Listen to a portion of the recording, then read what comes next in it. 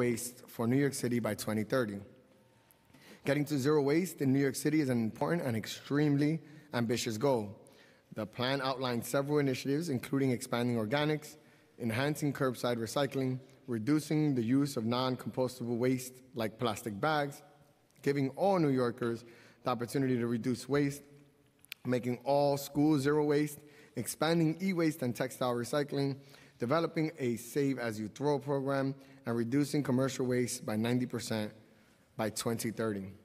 I greatly appreciate the hard work of the Department of Sanitation, and I've seen progress in several of these initiatives, but there is still so much work left to do. I'm looking forward to understanding the benchmarks that we are hitting for these initiatives, what measurable goals are in place to ensure that we are staying on track, and the plans to improve our progress along the way. I'm especially interested in learning about the progress being made to reduce commercial waste and how those reductions are being tracked. I look forward to hearing testimony from DSNY, the environmental advocates, and other interested groups about their experience with these initiatives so far and any advice that they have for how the city could be doing more to reduce waste. And I want to just mention that we are joined by Sanitation Committee member from, thank you, Ben, for being here. You got distracted. But we're waiting for Councilmember Ben Kallos, who will speak on his bill in a couple of seconds. But we are joined by committee member Stephen Matteo from Staten Island.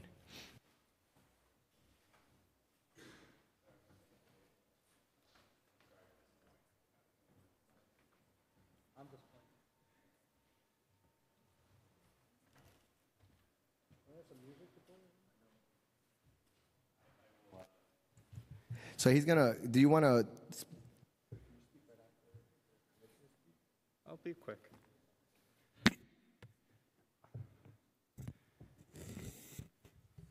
Good afternoon. I want to thank the Sanitation Committee Chair, Antonio Reynoso, for having this important hearing, and Commissioner Garcia, though I may disagree with both of you about citing of certain stations, I want to thank both of you for your partnership on reducing waste, increasing diversion. When I ran for City Council in 2013, everyone in my district was opposed to a marine transfer station, but I suggested that we were arguing about the wrong thing when we had an opportunity to really have a broader conversation about what we did with waste in our city, and I suggested that we could head towards zero waste, which is something that the mayor has set as a city policy, and so I was proud to introduce legislation that would actually require it. As we've learned from the federal administration, sometimes executive orders can be changed, especially with changes in administration, and laws are a lot harder to do, especially as we see on the federal level. So I want to thank the committee chair for prioritizing and hearing this legislation, and hopefully this can help reduce the burden of putrescible waste for districts throughout our city. So thank you. Thank you, Councilmember Kallos. And now we are joined by Bridget Anderson, the Deputy Commissioner for Recycling and Sustainability of the Department of Sanitation, and the Commissioner of the New York City Department of Sanitation, D. Catherine Garcia. Good afternoon, Chair Reynoso and members of the Committee on Sanitation and Solid Waste Management. I am Catherine Garcia, Commissioner of the Department of Sanitation. With me here to answer your questions is Bridget Anderson, Deputy Commissioner for Recycling and Sustainability for the Department.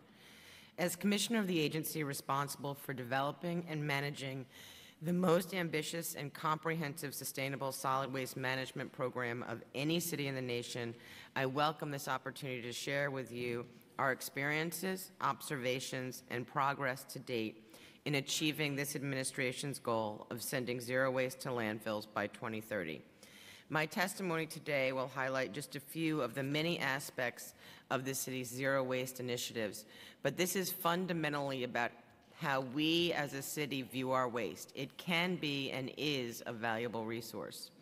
It is especially fitting to mention that today is the beginning of Climate Week 2017, a time when cities across our nation and the globe are coming together to raise awareness and inspire action on climate change.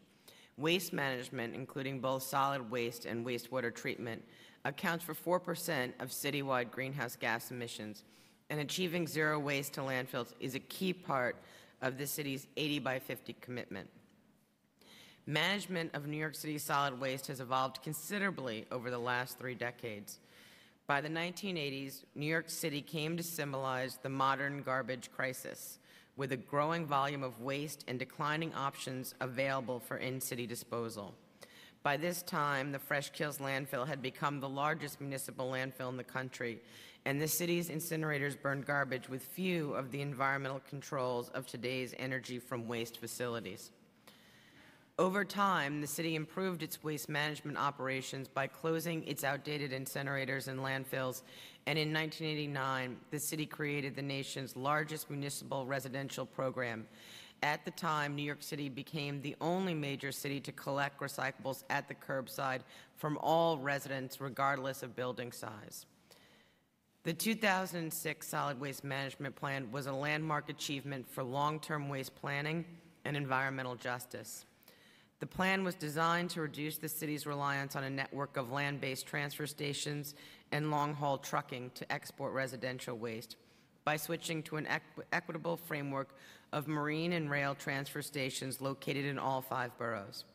2 weeks ago, the department opened the Hamilton Avenue Marine Transfer Station in Brooklyn, the second of the 4 MTSs that will open under this administration. We are working to bring the remaining marine transfer stations on board over the next 2 years.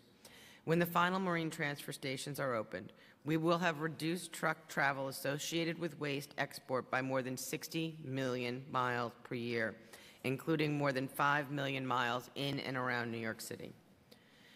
The New York City Department of Sanitation collects more than 3.5 million tons of waste and recyclables each year. Last year, we collected 3.2 million tons of waste for disposal and another 640,000 tons of recyclables and organics. Since 2005, the amount of refuse collected by DSNY has decreased by 12%, while the city's population increased by 6%. As a result, the average New Yorker today throws out an average of 14 pounds of garbage at home each week, lower than or on par with other cities across the country, even those on the West Coast. The amount of waste is not the only thing that has changed over time. I just want to bring you'll notice the 2 pie charts. To understand what New Yorkers throw out, the department regularly completes waste characterization studies. A comprehensive residential study was conducted in 2005 and updated in 2013, and we are currently in the process of it again.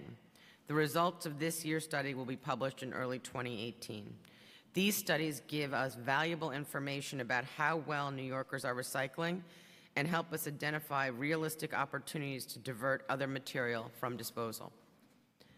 These studies have shown that rapidly changing nature of our waste stream over time, and they have reaffirmed trends that the rest of the nation is experiencing. In the last decade, the amount of overall waste has decreased due to changes in what people are throwing out. The volume of paper and newsprint has declined significantly, and early results will say that it has declined even more in the 2017 waste characterization as a result of the growth of the digital economy. Many manufacturers are eliminating glass containers, more costly to transport and prone to breakage, in favor of rigid plastic containers, which the city added to the curbside recycling program in 2013. As we look forward, we expect economic and social trends to continue to influence what is in our waste and the nature and scope of the programs we must develop to sustainably manage it. The waste characterization study shows us that our waste should be viewed as a resource from which we can extract value, energy, nutrients, and new products. Today, we recycle more than 20% of our waste. We are moving in the right direction and achieving positive change compared to just a decade ago. But we know New Yorkers and the department can do more. The department has developed a set of interrelated initiatives that together create a roadmap to meeting our goal of sending zero waste to landfills by 2030. We have already taken great steps to implement these initiatives, many at a scale and scope unparalleled in the United States and in some cases the world. With a coordinated effort, we can, as a city, eliminate the need to send our waste to landfills, and we will minimize the overall environmental impact of our trash. At Sanitation, we take our role as heralds of this movement very seriously. And in the last several years, we have already put in place transformative expansions to the services we offer New Yorkers and the infrastructure to handle it. And we will continue to aggressively on this path. But we also know that full realization of the city's vision is going to require all hands on deck. Change may not be linear, and growth of programs is not instantaneous. But with the full backing of the City Council and of New Yorkers, we are confident that the approaches we are pursuing, as I will outline below, will result in significant step changes over the next 13 years to get us to our collective goal. For much of the 20th century, the Department of Sanitation primarily engaged in the carefully choreographed art of collecting and disposing of whatever New Yorkers decided to throw away. Today, however, we know that away does not exist. Our greatest ability to influence New Yorkers' path towards zero waste, though, lies in the curbside collection and drop-off programs that divert waste from landfills for beneficial use. As I mentioned earlier, the city has had a mandatory curbside recycling program for more than 25 years. Today, we are collecting more recyclables than at any point in the last decade, and we are the only major city in the United States that collects recyclables in two streams: commingled paper and separately metal, glass, plastic, and cartons. Advances in sorting and recycling technology have now made it both feasible and economical to separate mixed material into high-value commodity bales. The department is currently working with our recycling processing vendor, Sims Municipal Recycling, to develop a plan to retrofit the city's recycling system to accept single-stream recycling starting in 2020. This will make it easier for New Yorkers to recycle and will allow us to more efficiently collect recyclable materials. Food scraps, yard waste, and food soil paper suitable for composting, also known as organics, make up 1/3 of the city's residential waste stream. In 2013, the city began a pilot curbside organics collection program on Staten Island. Today, the program serves nearly 570,000 households in over 800 schools across the city, and by the end of this year, nearly 3.3 million New Yorkers will have regular DSNY curbside organics collection service. No other city provides a curbside organics service that is operated on such a large scale as New York City's program. By the end of next year, New York City Organics will serve all New Yorkers with either curbside collection service or convenient neighborhood drop-off sites. From the beginning of our voluntary organics pilot to today, we have collected more than 55,000 tons of organics from participating households, schools, and agencies.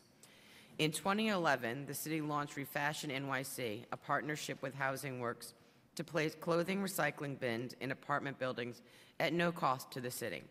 Today, nearly 1,500 buildings with 146,000 individual households participate in the program. As clothing and textiles make up 6% of the residential waste, we continue to work with our partners to expand opportunities and convenience to donate, reuse, and recycle these items.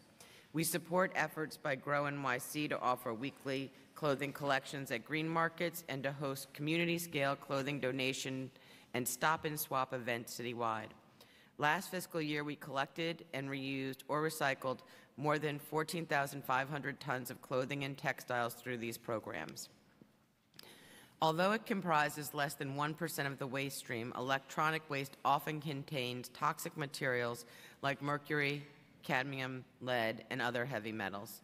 In order to prevent these materials from polluting the environment upon disposal, the department has developed several options for residents to properly recycle e-waste. The eCycle NYC program, developed at no cost to the city in partnership with ERI, has grown to be the most expansive and convenient e-waste collection program in the country, serving more than 12,500 apartment buildings with nearly 800,000 households and 2 million residents.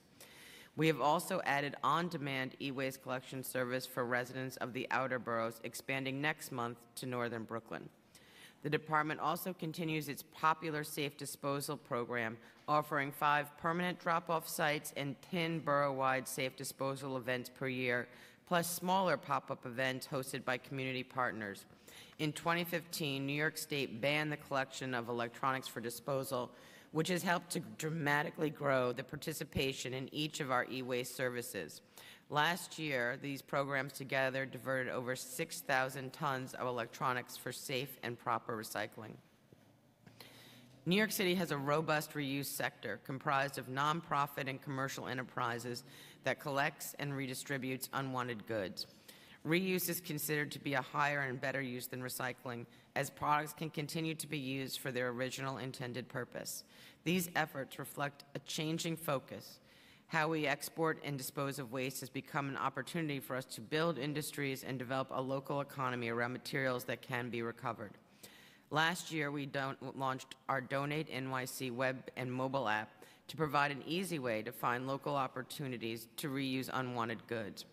We also provide support to the local nonprofit community to expand their capabilities and reach more New Yorkers. Last year, the Donate NYC partners successfully diverted over 29,500 tons of used or surplus materials, not including textiles. In the next year, we will continue to grow Donate NYC to include food recovery and donation pursuant to Local Law 176, signed into law 2 weeks ago. DSNY has proudly served our partner agencies and city government for decades. Recently, we have redoubled efforts to engage these agencies not only in safe and effective waste management practices, but also as partners in our efforts to achieve our zero waste goals. More importantly, the New York City Housing Authority and the Department of Education, with more than 400,000 residents and 1 million students, respectively, are our 2 largest customers. And the success of our zero waste initiatives depends on their commitment and dedication. Over the past 2 years, the Department and the New York City Housing Authority have entered into an historic partnership to bring NYCHA developments into compliance with the city's recycling laws for the first time and to encourage residents to recycle. As of December 2016, all NYCHA developments have consistent recycling infrastructure and have received an unprecedented amount of staff training and resident outreach. Over the next year, we will review voluntary incentive programs that may increase resident participation as required by Local Law 49 of 2017. Schools, which generate more than 40,000 tons of refuse per year, have been another point of focus in our zero waste efforts. New York City schools are educating our next generation of recyclers, and in 2016, we partnered with DOE to launch the first 100 zero waste schools with the ambitious goal of diverting all recyclable or compostable waste from those schools within 5 years. Through additional resources and the collaboration of teachers, principals, custodians, and cafeteria staff, it is our hope that schools will become models for others and will advance a culture of recycling and sustainability throughout the school system. So far, my testimony is focused on efforts by the department to give New Yorkers the access to programs to reuse or recycle waste. However, education, outreach, and enforcement are critical to participation in these programs and achieving our zero waste goals. Today, the department has a staff of 50 in our Bureau of Recycling and Sustainability that develops and operates programs, conducts training and outreach, and deploys communication and promotional tools from mailers to technical guides to social media and advertising. Just last year, we spent $4.5 million on communication and promotional tools, including mailers, flyers, advertisements, and reusable bag giveaways. However, marketing and promotion alone are not enough to achieve our ambitious goals. We have found through decades of experience implementing recycling programs that direct and personal conversations with everyday New Yorkers are the best way to achieve behavioral change. So we have implemented a diverse set of outreach programs, including partnerships through the New York City Compost Project, Grow NYC, NYC Service, and other organizations to reach as many New Yorkers as possible. In addition, we have specifically targeted outreach assets in low-income communities that have historically had the city's lowest recycling rates, with the goal of doubling recycling diversion rates in the community districts with the lowest diversion rates. We have translated recycling education materials into the city's 8 most commonly spoken languages, and we continue working with local community organizations to give all New Yorkers the tools they need to reduce waste and recycle more. So far, this strategy has led to demonstrable success. In the first 2 years, the targeted districts have increased their diversion rates by an average of 1.3 percentage points, a 14% increase since 2015. Today, we are incredibly proud of the work we have done so far to lay the groundwork for achieving our zero waste goals. However, we face a number of challenges on the road to achieving zero waste to landfills in the next 13 years. Surveys conducted by the department have shown that New Yorkers generally know what is recyclable and have a favorable view toward recycling. The overall diversion rate of New York City has increased from 14.8% to 20.5%. However, despite the multitude of convenient collection programs and the amount of marketing and outreach we conduct, we know that we can achieve much more with the current set of programs by continuing to change mindsets and behaviors. One of the greatest challenges to recycling in New York City, when compared to other American cities, is the incredible density and diversity of that building stock. Storage space, signage, and the level of custodial service are the most important factors for recycling compliance in our large, dense city. Our work with landlords and building managers has helped many to come into compliance with the city's recycling law in their buildings, and we applaud them for their efforts. But we still see fewer separated recyclables than we expect based on our waste characterization studies.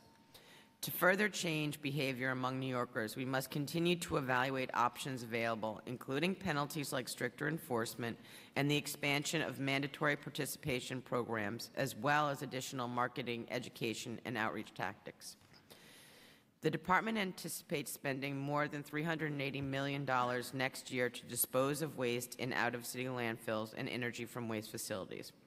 While the amount of waste we create has decreased steadily over the past decade, the cost of disposing and transporting that waste has increased, and space in landfills has decreased.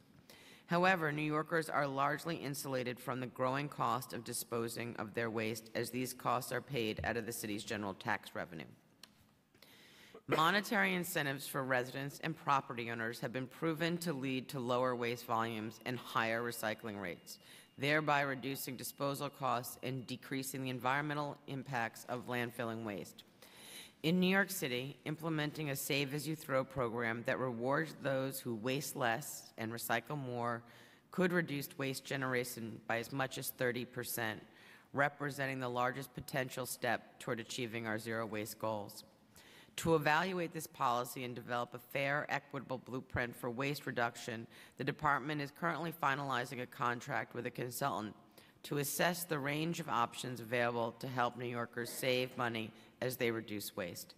However, any such program is likely to be controversial, and the administration will depend on the support of the council to implement a successful program. Zero waste is not simply an end-of-pipe concept. While the vast majority of the initiatives overseen by the department focus on finding solutions for products that New Yorkers no longer want, we have also shifted focus upstream to influence the choices that manufacturers, retailers, and consumers make as they create, sell, and purchase products. However, the amount of influence we as a city, even the largest city in the country, have over these choices is strikingly small. We have joined in partnership with several consumer goods manufacturers, waste management enterprises, and other states and municipalities to work toward a circular economy where products and resources can be continuously reused, refurbished, and regenerated for ongoing use as new products. Some products simply do not belong in our waste stream. While the city has shown aggressive leadership in limiting or prohibiting certain products, including single-use carry-out bags and food service foam products from use in New York City, we have time and again faced litigation and state preemption as threats to sound, solid waste management policies. The department will continue to evaluate policy options to identify and reduce the use of other non-recyclable and non-compostable products, seek environmental stewardship, and explore options such as bans and fees to reduce the overall impact these products have on our local environment, while encouraging New Yorkers to use more sustainable options. We rely on the partnership of the Council and our state legislatures to ensure that sensible policies that help lead towards zero waste can be put in place for the benefit of New Yorkers. While my testimony so far has not addressed the topic of commercial waste, I must acknowledge that this sector plays an important role in achieving our zero waste goals. Offices, stores, restaurants, and other commercial establishments generate an estimated 3 million tons of waste a year, only 1/3 of which is currently recycled. The department is focused on implementing the city's recently revised commercial recycling regulations and expanding the commercial establishments required to separate commercial organics. In addition, we are pursuing the implementation of commercial waste zones in New York City. This policy represents a wholesale reform of the commercial waste industry and will significantly reduce truck traffic while simultaneously achieving our goals of reducing waste disposal, improving safety and working conditions, and establishing clear, consistent customer service standards. We look forward to working with the Council and a range of stakeholders in developing the implementation plan for this new strategy. Lastly, Intro number 1573, under consideration today, seeks to codify into law the administration's ambitious goal of sending zero waste to landfills by 2030. As I have outlined today, the department firmly supports this goal, and our efforts to date demonstrate the measures we are taking to achieve it. Achieving this ambitious goal will require a combination of new policies and programs, legislative reforms, and partnerships with the private sector. And I look forward to working with the Council as well as our advocates in the state on legislative initiatives that are necessary to reach this goal. Together, we as New Yorkers have an incredible opportunity to achieve our goal of sending zero waste to landfills by 2030. I firmly believe that all of the initiatives I've outlined today will place us on a clear path to achieving this goal, and I thank the administration and the Council for their past, present, and future support as the department leads the city on this ambitious journey. Thank you for the opportunity to testify on this important subject today, and I am happy to answer your questions. Thank you, Commissioner. We've been joined by Councilmember Costa Constantinides and Councilmember Brad Lander as well. Thank you for your testimony. Yes. And so right now we're seeing the diversion rates around 20%. You have 20.5%. Which initiatives will start pushing the diversion rates even higher? I know you talked about save as you throw, and you've also talked about the waste, I'm sorry. The circular economy? The Yes. circular economy. Yes, sorry. Well, we have a lot more control over the programs that we roll out, and the biggest step change that we are currently rolling out is the organics program, and getting participation in the organics program and getting the service across the city. As I said in my testimony, 3.3 million people will have the service by the end of this year. That is almost 3 times the size of any other city's program. And by the end of next year, we should be fully rolled out with either curbside collection or with convenient drop-off service. But in terms of save as you throw, one of the things that happens is, well, the way that I think about it in terms of motivating people, there are certain people who are highly, highly motivated by the environmental benefits of recycling. You know, there are certain people who are motivated by enforcement and by penalties, and then there are certain people who sometimes are motivated by what is the coolness factor.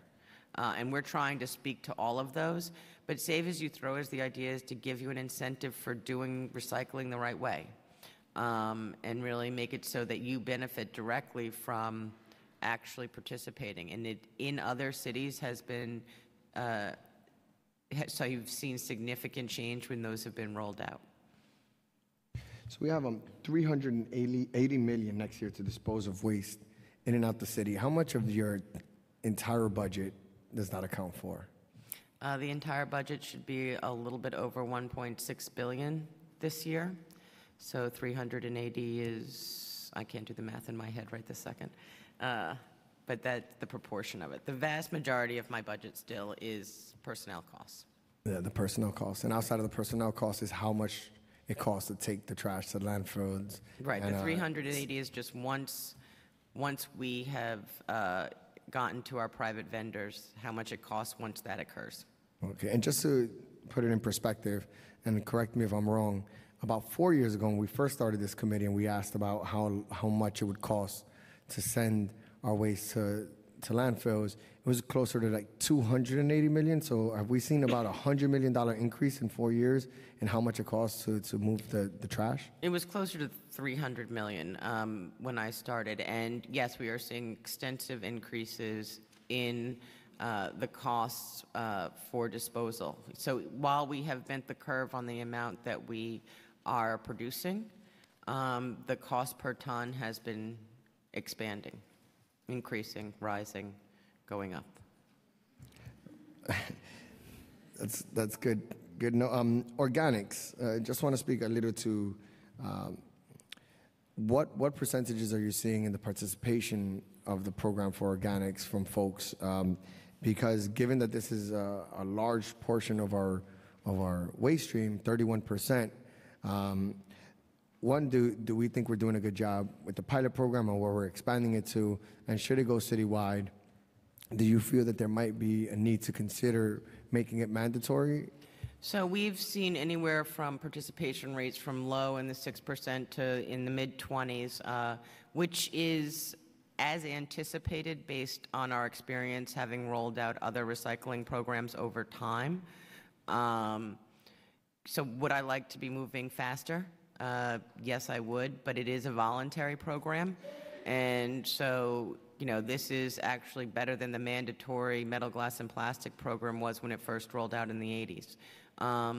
So we are thinking that there should hopefully become at some point a path to mandatory. Considering we have not provided the service as broadly as we would like yet, it would probably be premature. So measuring, I guess folks want to know where we are in our path to zero waste by 2030. How are you measuring it, and where can the general public see the progress that we're making to get to that goal? I think a lot of folks see what Vision Zero is doing, and having a measurable goal and a target that we can hit, and not necessarily having the same process or being able to see the progress we're making for zero waste. I just want to, what are you using to measure your progress? And can we ever get a hold of some type of system that allows us to see the progress we're making in the city? I actually think you have access. Maybe my website is not as easy to find. Yes.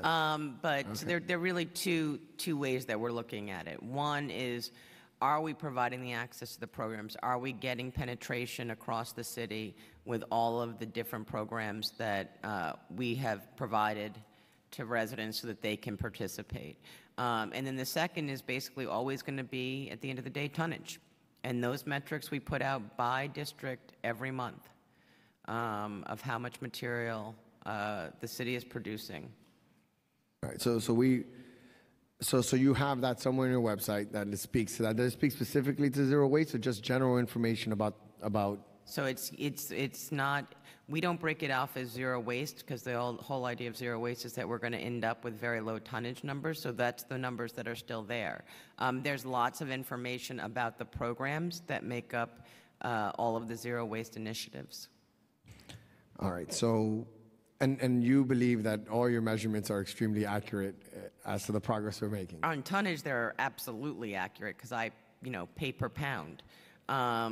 So those numbers are absolutely crisp.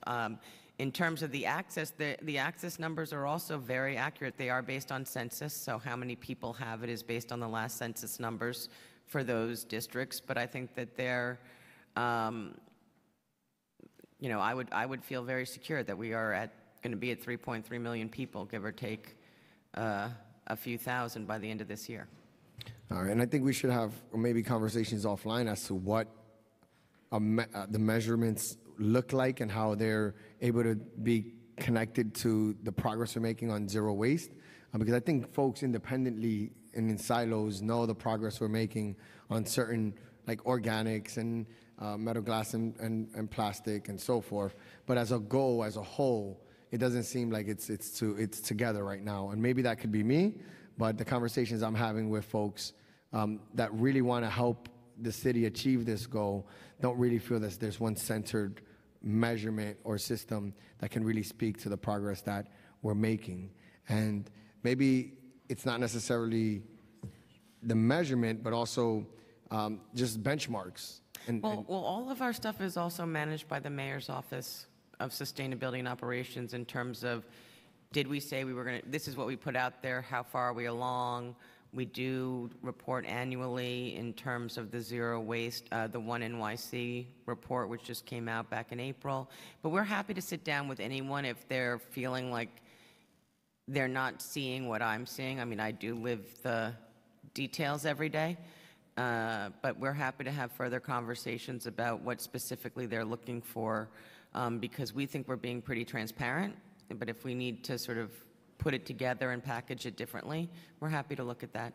Well, we should, because then we have Councilmember Kallos' piece of legislation that speaks to benchmarks and making sure that we achieve them by law. And I wasn't clear in your testimony on whether or not you actually supported the piece of legislation. What I saw there was that you support the intent, and through your testimony have shown the progress that you've been making. But to set specific goals to reach the 90% diversion by 2030, is that something you support? I think there's something we should have further conversations on exactly what that looks like in legislation and how that translates. Because we clearly are very committed to that goal and are working really, really hard. But sometimes when things have been put into legislation, it hasn't actually translated into programs. For example, there was legislation in the past administration around what the recycling rates were to be. And I don't think that that has necessarily helped us get to where we are today. So I guess it's part of the whole just being able to see the progress we're making and having those, how far along are we to 90%, and people wanting to contribute to get there, see where the holes are. Again, I just don't think we have it, maybe because, again, you're living it every day, you see it very clearly, but for most folks on the outside looking in, there just doesn't seem to be a narrative built around how we're getting there, how far along are we to getting there. In a way, again, and I want to be clear that Vision Zero seems to do that very clearly. We just don't see that with zero by 30. So I guess we could have a conversation about what that looks like, or maybe it's an issue of putting the data in the right way. But we're very concerned. And then I want to speak to 0 to 30 with commercial waste. A big part of this is the private industry and the progress that they're going to make. And here you have 33% of what you're getting from, of the information that you're getting from commercial waste is recycled. So you have it at 33%. Our numbers are a little different, a lot different. It's like 22%. That's 11%.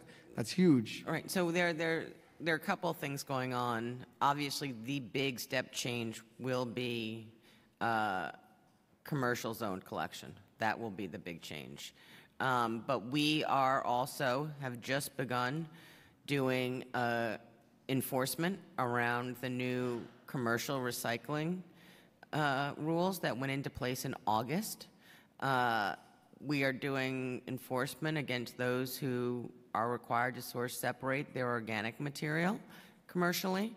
And in addition, one of the things that we've never really had a strong handle on, because it was not regulated by the city, was paper recyclers, scrap metal recyclers, and so that whole industry was a little bit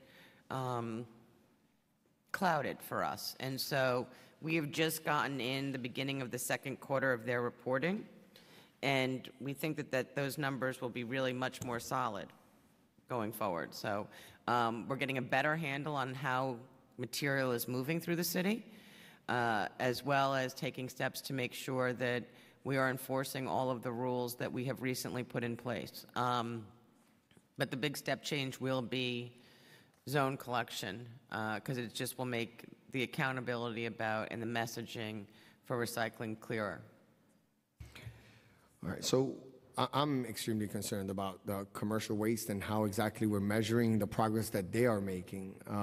If we feel that there's a lot of gray area in how the city might be measuring or setting goals, you can only imagine our concern over what the commercial waste industry is doing. BIC is charged with collecting data on commercial recycling rates. That they kind of have information as to where the garbage is going after it's picked up. That's actually us. Excuse me? That's actually DSNY. Oh, so You're it's talking DSNY. about the tonnage in and out of transfer stations? Actually, we're going from where the garbage is picked up and where it's being sent. So if you Okay, pick up- that's different. Yes, it is. Okay. So we use that information to, whether it's going to a MRF or it's going to a landfill, it kind of helps us independently put together information to figure out if we're actually doing the recycling that we believe we're doing. That's why we have 20%, but you have 33. So obviously there's a discrepancy there where our numbers don't line up. And I guess I want to speak to that is that what systems are in place to ensure that we believe that the commercial recyclers are doing what they're supposed to, or the commercial haulers are doing what they're supposed to. What we're going to see today after this is actually a video of recycled material just being thrown in the back of a truck, right? With black bags, yes. Huh? Yes, I've seen this. Exactly. So you've seen the videos. I'm glad. So, but in that one instance, you might be charging a lot of that to recycling, where we won't necessarily. Well, So actually, what- it'll all go to. What DSNY looks like is what goes over the scale at private commercial transfer stations and what leaves. So what tonnage is going to MRFs and what tonnage is going to landfill. And so it's within that bucket. One of the reasons why I suspect that the numbers are different is we never had things where collections of paper went directly to the paper recycler. And that actually is a pretty significant volume of material. And so we're happy to sit down and go through it. We are working with and continue to try and figure out how to more effectively enforce both against the carters and the transfer stations regarding ensuring that they are in compliance with the new commercial recycling rules. We think they're very important. We want to make sure we're being effective. So can you speak to that enforcement? How many, I guess, haulers have been fined for mixing in recycled material with general waste? It's rare that we catch the hauler. We tend to find the businesses that we find when they're mixing materials. We have done that across the board. But we are looking at all of it as we have put these new regulations into place and holding transfer stations responsible as part of that. Right. So you see the concern of, a business doesn't do their job, they get fined. A waste hauler throws all the garbage that a good business is put together and separated, and they get away with it. Do you see where our concerns are regarding our ability to get a zero waste if we have like irresponsible haulers out there that can't be where it seems like we can't necessarily enforce appropriately? No, I mean, I think that we are developing strategies to make sure that the enforcement is happening. I think that one of the worst things that ever happens in a recycling program is when people lose faith that what they are separating out is actually getting reused properly. And I can let BIC speak to more of what they do in terms of enforcement, but we think that this is a growing area in which we will be more and more active going forward. We do not intend to let them get away with it. So, that is where our perspective is. All right. So I have many more questions, but I want to open it up to members of the council, of course. We're going to go with Councilmember Ben Kallos first, followed by Councilmember Lander. So, Councilmember Kallos.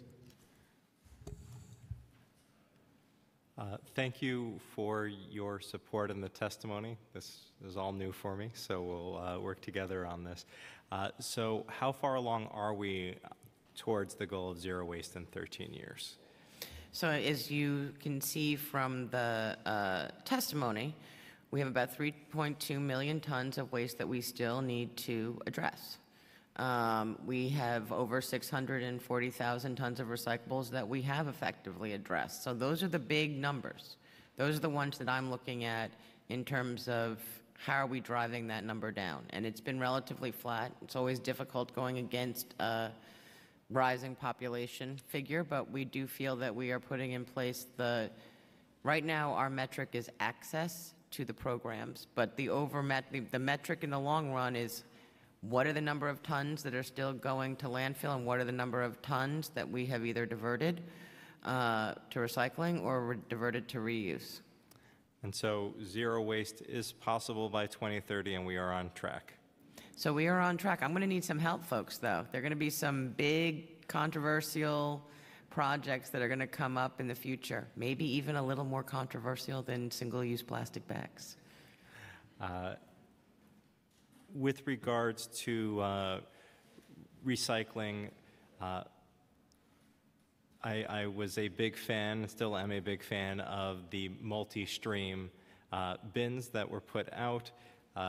We have the Clean NYC initiative, and despite not being thrilled about the cost of the bins going up, Sanitation has had concerns about allowing council members to not only purchase a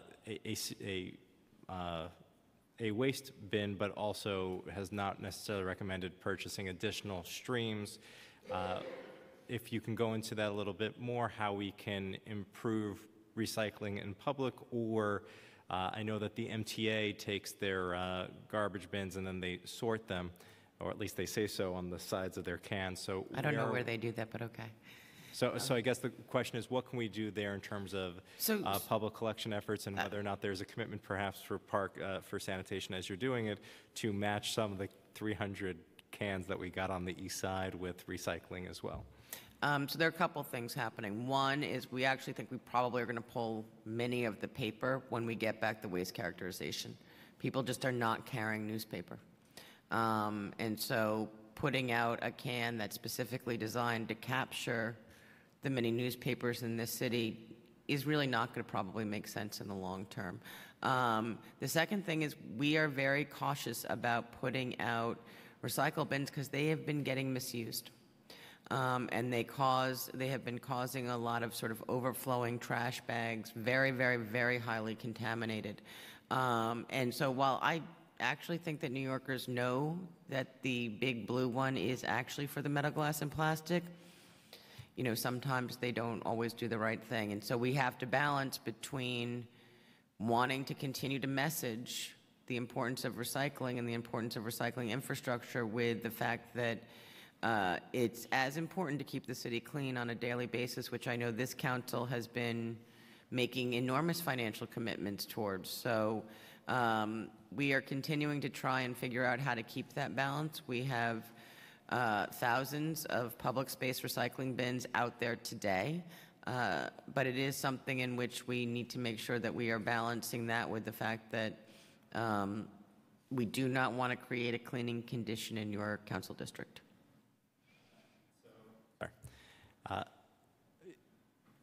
You're not the first sanitation commissioner to bring up Save As You Throw. And I think one question just being if perchance Council District 5 were to be courageous and be interested in piloting it in our district, and perhaps piloting it in District 8, District 6, and I think 5 and 5 11. and at And least 11.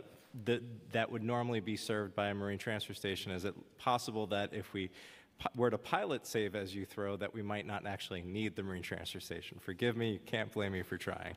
I always appreciate the fact that you are, never let go of that. So let me put it this way. If we are not yet at what Save As You Throw program would look like, so there isn't yet anything for your districts to pilot at this point in time. I think that we'd be very open to working with you in terms of what it might look like in your districts.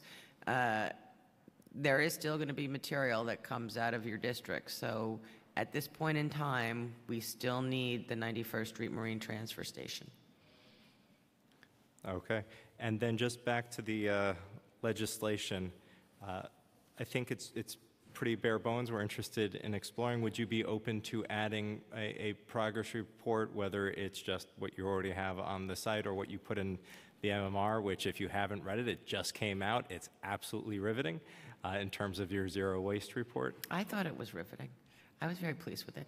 I think that I think all the pieces are in a combination of places. They're in what the mayor reports on in the One NYC, on their dashboards with the Mayor's Office of Sustainability, and they're in the MMR. I mean, there's some way we can recast something so that you see it almost more branded. we can talk about that. I for one, I went and looked at the reports and I found them scintillating, but there's absolutely a way to present them in a way that's more user-friendly. Would love to see how far you can break it down, if you can break it down by community boards or even council districts, because I know that my district can get closer to zero waste than Antonio Reynosa's district and Brad Lander's districts. Oh, you don't want to take on Brad. You don't want to take on Brad. I'm just Brad has saying Brad has that my best performing district, followed not by the Upper East Side, but by Manhattan 1. They're number 2. Where's Manhattan 8 in that? I can actually tell you where Manhattan 8 is because I actually have your ranking. You are number 4. I was in the top 5 when You were City and in the State top 5. did some analysis, so it's okay to be in the top 5 with Brad. And just where's the chair of sanitation on this list? Where's his? Which community district are you? He crosses. He's hard. Huh? Brooklyn 1. Why do I not see Brooklyn? Oh, here, I can just do this one. Oh, you suck. You're down the list a bit. Thank you. We'll work on it. Yeah. Well, I would say that, one, calling the MMR riveting, I think that's the first time I've heard that ever. So I'm the GovOps chair. I know you are. We're both data geeks, so I'm looking forward to reading it today as well. And again, with pilot programs, as safe as you throw, I'm glad you want to take that on. It's not as popular in my district, but I'm excited to help out. I just want to talk about the zoning, the waste zoning district. So a big problem that we have is we all want to do this great recycling. We want to have these diversion rates that are impressive. But not at the expense of, one, worker safety, and 2, the environment. As you know, when it came to the organics pilot expansion, I was very excited about organics recycling in general, but then found out that a lot of the organics recycling is going to happen within my district, or the waste transfer stations would be taking it on. A lot of contracts in Community Board 1. I've said it many times, the 3rd highest rates of asthma in the city of New York, and 40% of the city's trash being handled in our district. The truck traffic is a huge issue. Can we speak to equity and what we're going to be doing to make sure that we do all this in a way that has less of an environmental impact in these environmental justice districts, and also worker safety has become something that the industry just started to look at since I think last year or a couple of years. They're really focused on it now because we had a study that, without a study, nothing happens. But we had a study that showed that it was a very dangerous job, probably the most dangerous job here in the city of New York. We just want to know what parts of this whole plan speak to those 2 issues. So, I mean, I think that both you and I are completely on the same page about worker safety nationally. Workers involved in the refuse and recycling industry have some of the highest rates of injury. That's true within the department. That's also true within the private sector. We have been working very hard in partnership often with many of the private sector carters to make sure that we are doing symposiums about safety, exchanging best practices, talking about training. But this will be a key component when we do the zoning. The metrics on what worker safety looks like will be something that will be definitely incorporated. Secondly, in terms of thinking about the organics infrastructure, you are correct that it does end up having to go to a transfer station at this point in time. Unless it's on Staten Island, it goes to a compost facility directly. But we've been trying to expand our compost facilities and some of our smaller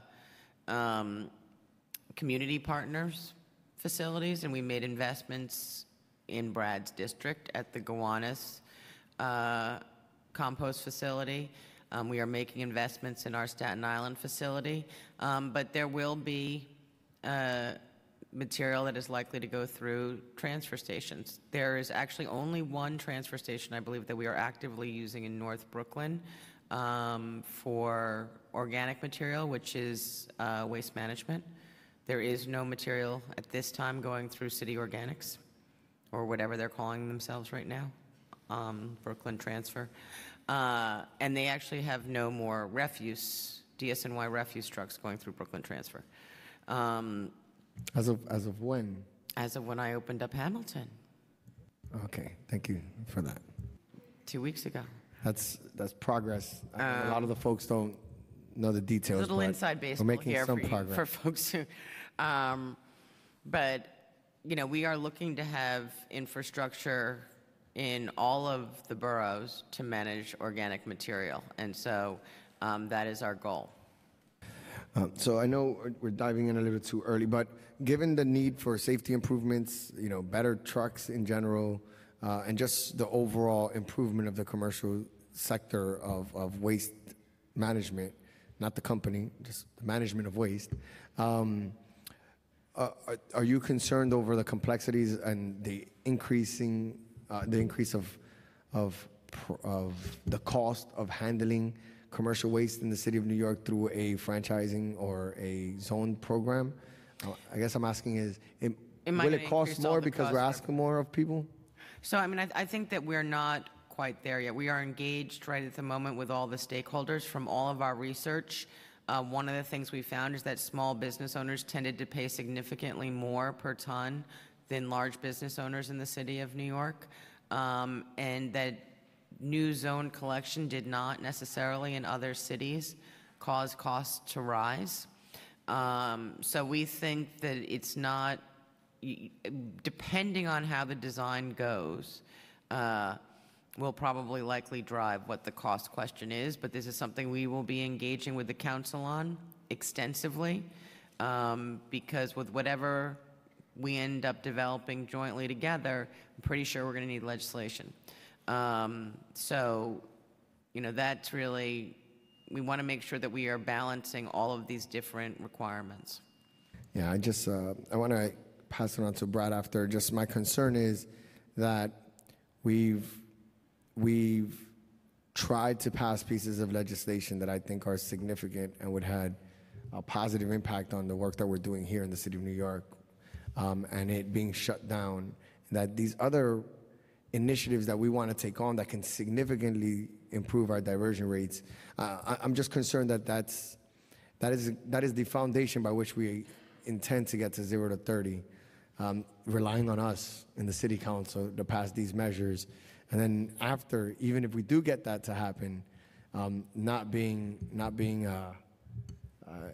allowing for the state to be consumed over nonsense. I think I'm very concerned about that. So that 0 to 30 is possible, but we need all in from the city council. So we should start advocating and lobbying now for that to make sure it can happen. I want to call on Councilmember Brad Lander. Thank you, Mr. Chair and Commissioner. I'm glad we're here today, and of course, I am proud to represent the community that is the best at recycling and diversion, and we're glad to have the new composting facility in Gowanus, and though it's just across the line in Kallos' district, the new Gowanus MTS is just about visible from my house, and we're trying to do our fair share.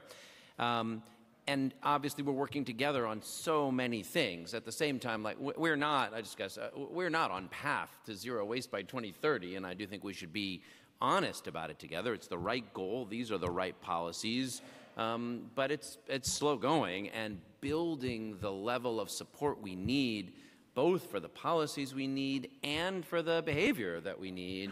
We're not, I don't want to be complacent about it. Like, we're not on a glide path to it. We need some pretty significant changes that people in this room have been pushing for, but we don't have enough partners in either New York City or in Albany. So I guess since you've teed up the two areas where, and you mentioned them in your testimony, Commissioner, just on foam and on single-use plastic bags, let's just get a quick update. I mean, on foam, at least I hope we're headed toward implementation under your report. I assume we'll have to be back in court, but your report is so good that I am optimistic that the judge is going to read it and be persuaded.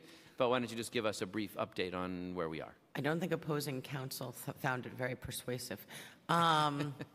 So they have filed, the same coalition has filed again. We are in front of the same judge again. And so our papers are due, I believe, mid-October to late October. I am cautiously optimistic that we're in a good place there, but I was wrong last time. And so I'm hoping not to be wrong this time. I think it is a stronger determination than we did the first time. And hopefully we get where we need to be on that. I was up actually in very, very upper Manhattan, you know, at an ungodly hour, like 5:30 in the morning. And there's styrofoam everywhere, like literally all over the street. Like something had happened on the overnight. To which, you know, I got to the garage and I was like, okay, y'all are gonna have to go clean that up. But it was breaking up all over the street at the time. So, you know, I wish that it was a material that was recyclable. That would make my life a lot easier. But it's not. And so we just have to be honest about that. Yeah. No, and I mean, I would urge anyone who wasn't at that hearing to go back and watch at the hearing. I mean, first read the the commissioner's report. It is quite clear, and I have my fingers crossed that the judge will read it honestly and see it that way, because the case is open and closed. If you watched our hearing, you would feel the same way. So I'm going to cross my fingers that this, that the case is dismissed and that you're able to move forward under the prior law from last term. But I guess just, Mr. Chair, you and I need to be on notice and put our colleagues on notice that if it doesn't go that way, it's on us. So, that's number one. On plastic bags, I think you've probably heard the same that I have, which is that meeting number 2 of the governor's statewide task force is taking place next month. So we're a lot of months in, and this will be the second meeting. But I'm also going to cross my fingers there, because nothing would make me happier than the governor's task force reporting out a good statewide policy. California's got a dynamite statewide policy that's dramatically reducing the use of single-use plastic bags and reducing paper bag use as well. And I know you and I will be the first ones to praise the state as soon as that's in place. Have you heard any more than that? I have no more gossip than you do, but I have to say that the text of the press release that created the task force gives me optimism that they really are on the hook to come up with something that maybe ends up being far broader than what the city was thinking of doing. Here, look, a statewide policy is what, I think what happened better. in California was that cities did a range of experimentation, and then they got to a very strong and highly impactful statewide policy. So I would love never to have to bring legislation back to this body again, because the state puts a good policy in place. At the same time, if they don't, that's another place, Mr. Chair, where you and I may have to be on notice for the future. I want to talk a little more about Save As You Throw on both the residential and the commercial sides. I'll just start by sort of joining with Councilmember Kallos and saying that, when it comes to needing to look at a pilot program, that our district would be open to talking about it. The question for me, and I guess I just want to ask about the study and how we're thinking about it, is what are the incentives that get people to move forward? So I know one alternative idea is adjusting collection schedules, so that if you did once a week refuse pickup and twice a week organics and recycling pickup, how far does that get us? And so, there's some certainly behavioral economics about this. The goal here is to try to find the things we can best possibly do to alter people's behavior. It is not difficult to, obviously if everyone just recycled their recyclables and put their organics in the compost bin, we would be at radically higher rates than we are. And I guess I want to hear a little more about the study that we're looking at and how we're thinking, not just like what would it cost, but how are we thinking about the policies that would actually do the most to drive behavior change in ways that significantly reduce? Right, no, certainly, let me talk a little bit to that. We're not that as far along as we are on the commercial zone collection. We don't have the consultant yet in place who's been working on this, but certainly we think you are the only community board, I think, that has ever come and asked for less collection, which you received. Yes, they were a 3-day-a-week refuse and went to a 2. And so, there's definitely opportunities, but we have to look at that in the context of how long does that mean your route 1 day a week is for the sanitation workers, and have we now made that unachievable? And how, there's some other things that we're focused on. But in terms of looking at whether or not reduction in frequency is an option, we certainly want to think about that being on the table as part of it, so it's not necessarily just a financial, but also around, what's the most convenient. Clearly, that's what some other cities have done, actually in parallel with Save As You Throw programs. And then on the commercial side, I'm a wholehearted supporter of the zone system. I'm glad that we're moving forward to it. But I guess I do want to make sure to connect the dots, and maybe you did and I missed it, but between that and the commercial Save As You Throw equivalent, because obviously we want the businesses themselves to have strong incentives to reduce their waste, to be participating in commercial organics, to be doing their recycling. So I hope we're looking at a system where the incentives on businesses passed through their new zone collection system will, in the same way that some kind of Save As You Throw type system. Well, it seems like a business is an even better place to put that in place. They got a budget, they know their bottom line, if they can save money by, and then they really can look upstream in a different way, so that if they can think about, what changes they can make that make their customers less likely to throw out cups or, whatever it would be, all the way down through participating. So how are we thinking about that in the commercial because context? it's because the private sector has always paid for their waste. In some ways, they have had an incentive to recycle, particularly paper. It's just been very opaque. So oftentimes, what will happen is the carter would charge you a different amount as long as he's getting the paper too. But, it's not clear. Like, one of the things that zone collection will be able to do is make it very clear, and make it very clear what the charges are for refuse versus recycling, and allow it to be something that we can differentiate on.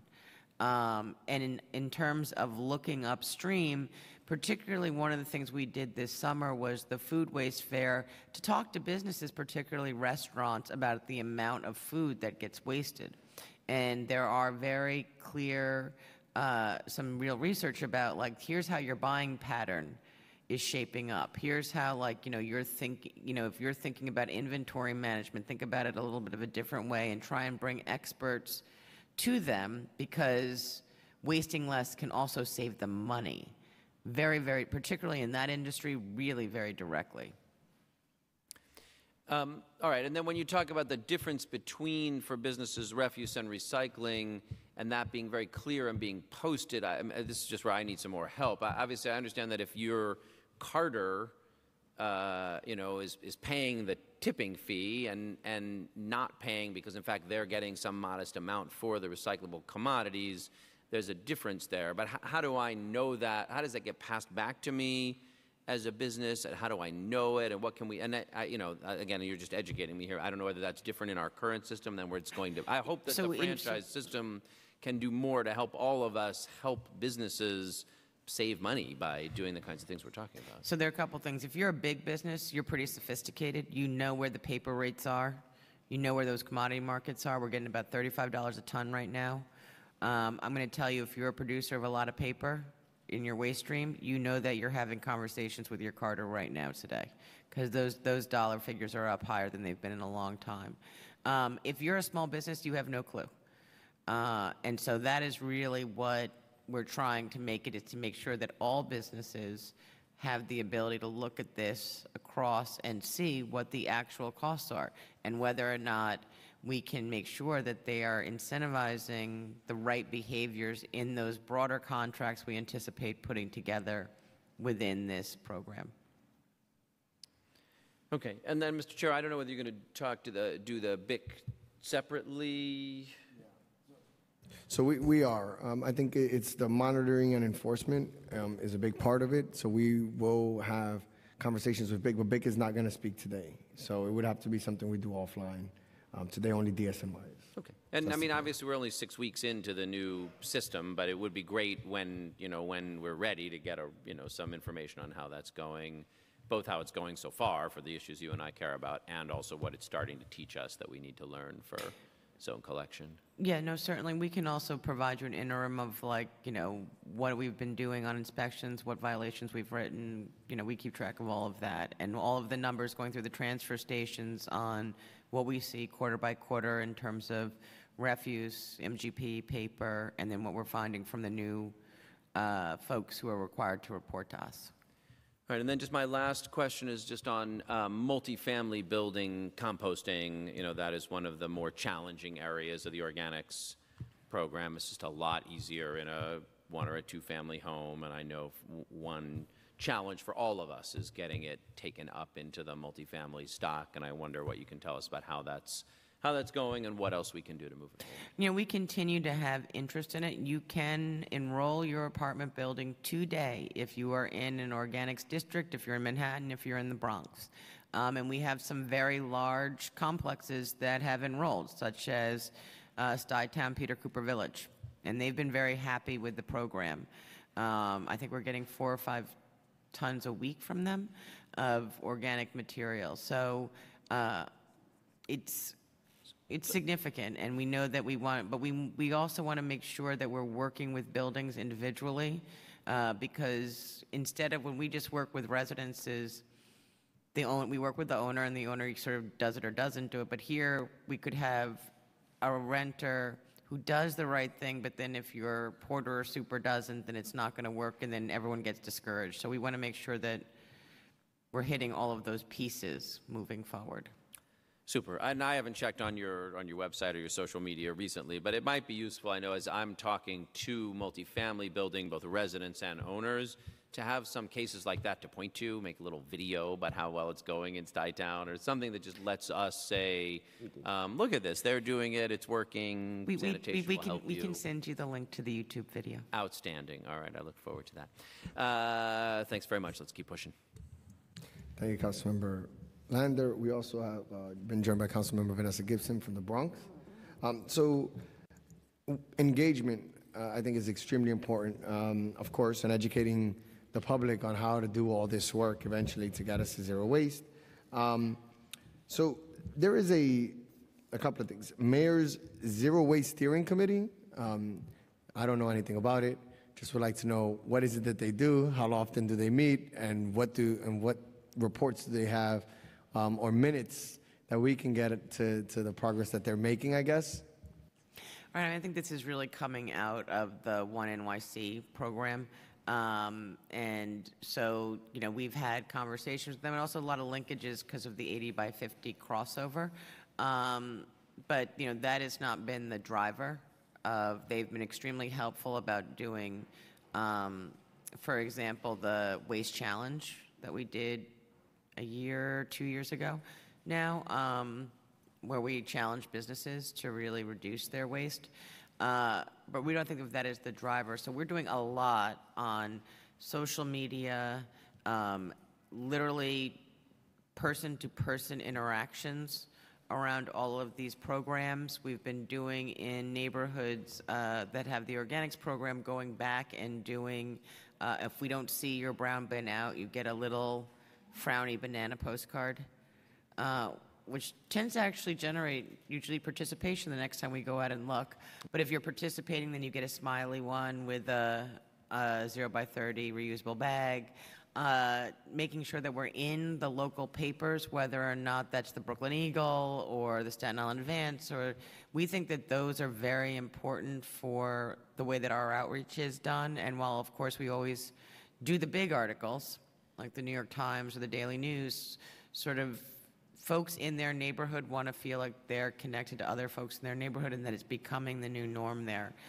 So we're pushing on a lot of fronts, and we intend to keep doing that and welcome any commentary about how our reach is and whether or not we're getting into certain communities.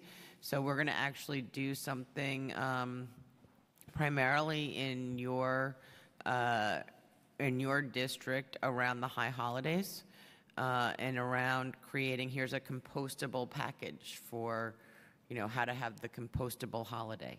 And see if that generates interest. So, I guess when I hear about a steering committee, the conversations I have are with the Manhattan and Brooklyn SWAB and advocates across the board that want to be involved in the solution, in getting to zero by 30, and maybe not being as involved or participating the way they would like to. So I guess what opportunities are there for organizations on the outside that want to be a partner with DSNY to help achieve this goal? And if there isn't something that's something they can touch or something that they can feel that is actually where they're actually contributing, is the steering committee an opportunity maybe to make it a more, I don't want to say serious, but make it something that we can get outside stakeholders involved in helping us achieve our goals? So, I don't think it's appropriate for that particular one, so that's really an interagency push. But I do think that there's always opportunities. Like, we are actively involved in both the Brooklyn and Manhattan SWAB. People often speak to those particular groups. We would like them to be even more helpful in terms of getting the message out. What more can they do? Where can they leverage any contacts that they have?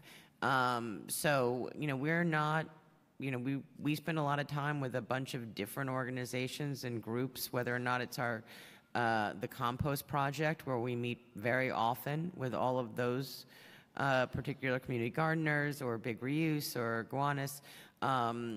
We think that that's extremely important, that they have been sort of the stormtroopers for trying and experimenting with new things. So we're very welcoming to people who want to work with us and want to be part of the process and move forward. So, we're always happy to talk to you.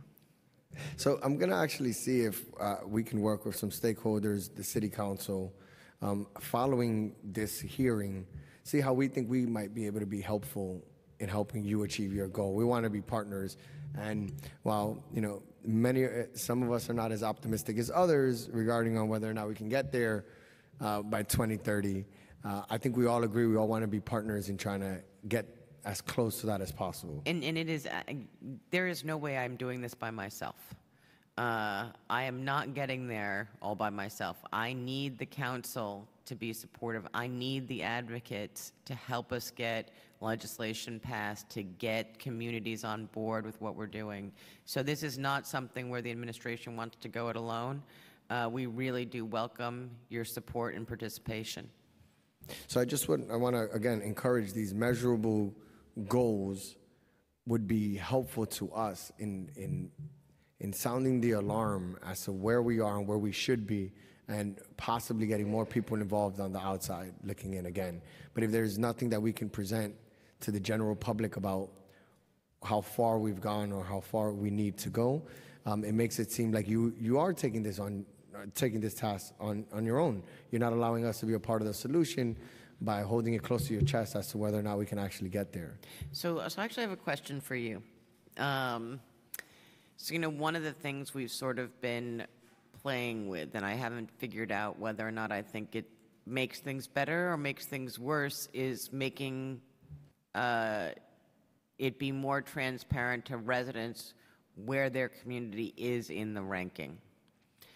Like, does it help someone in your community let you know that, yeah, y'all are doing about half what Brad's community is doing?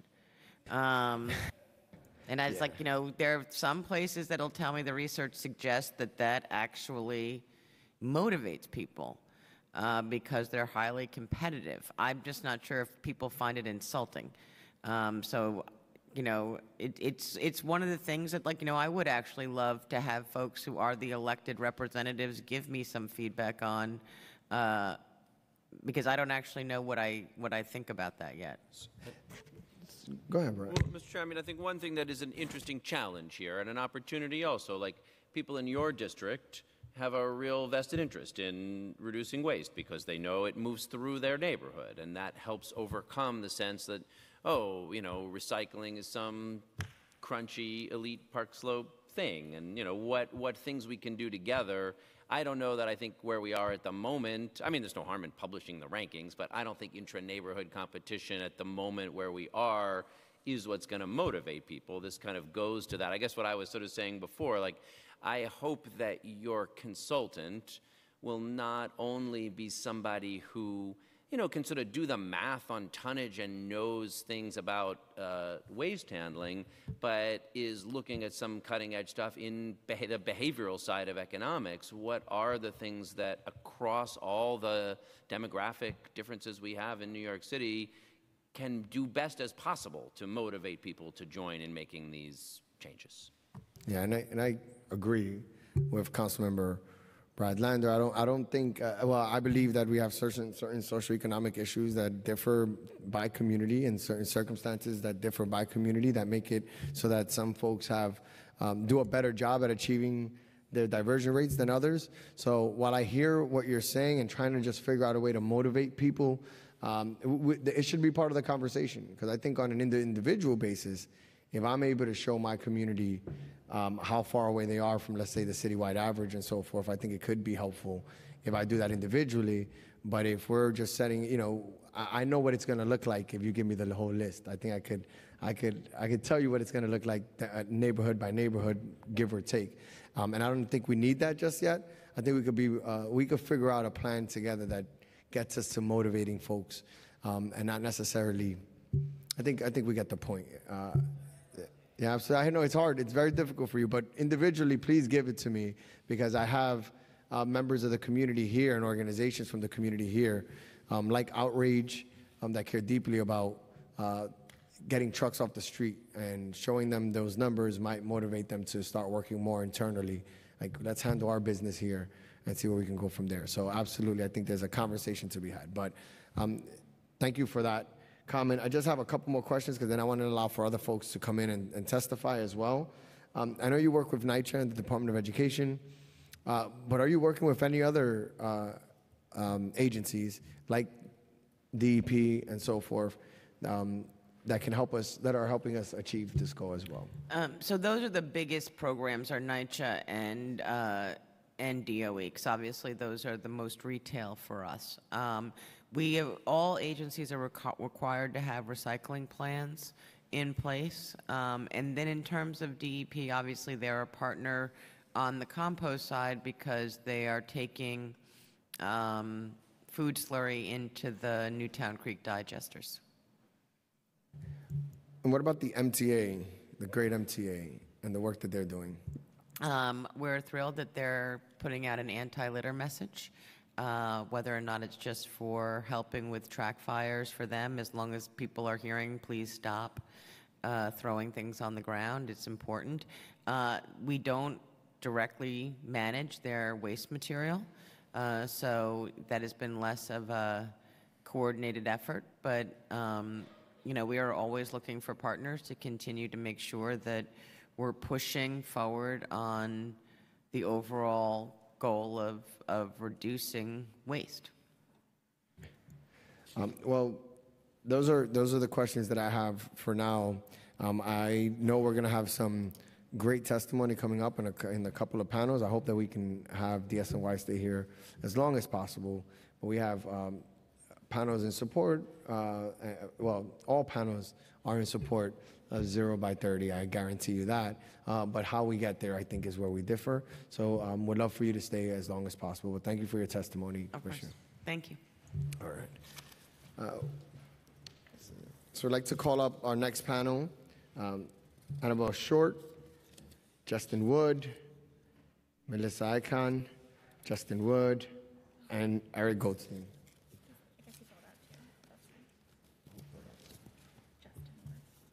Oh, he'd be in that one, okay.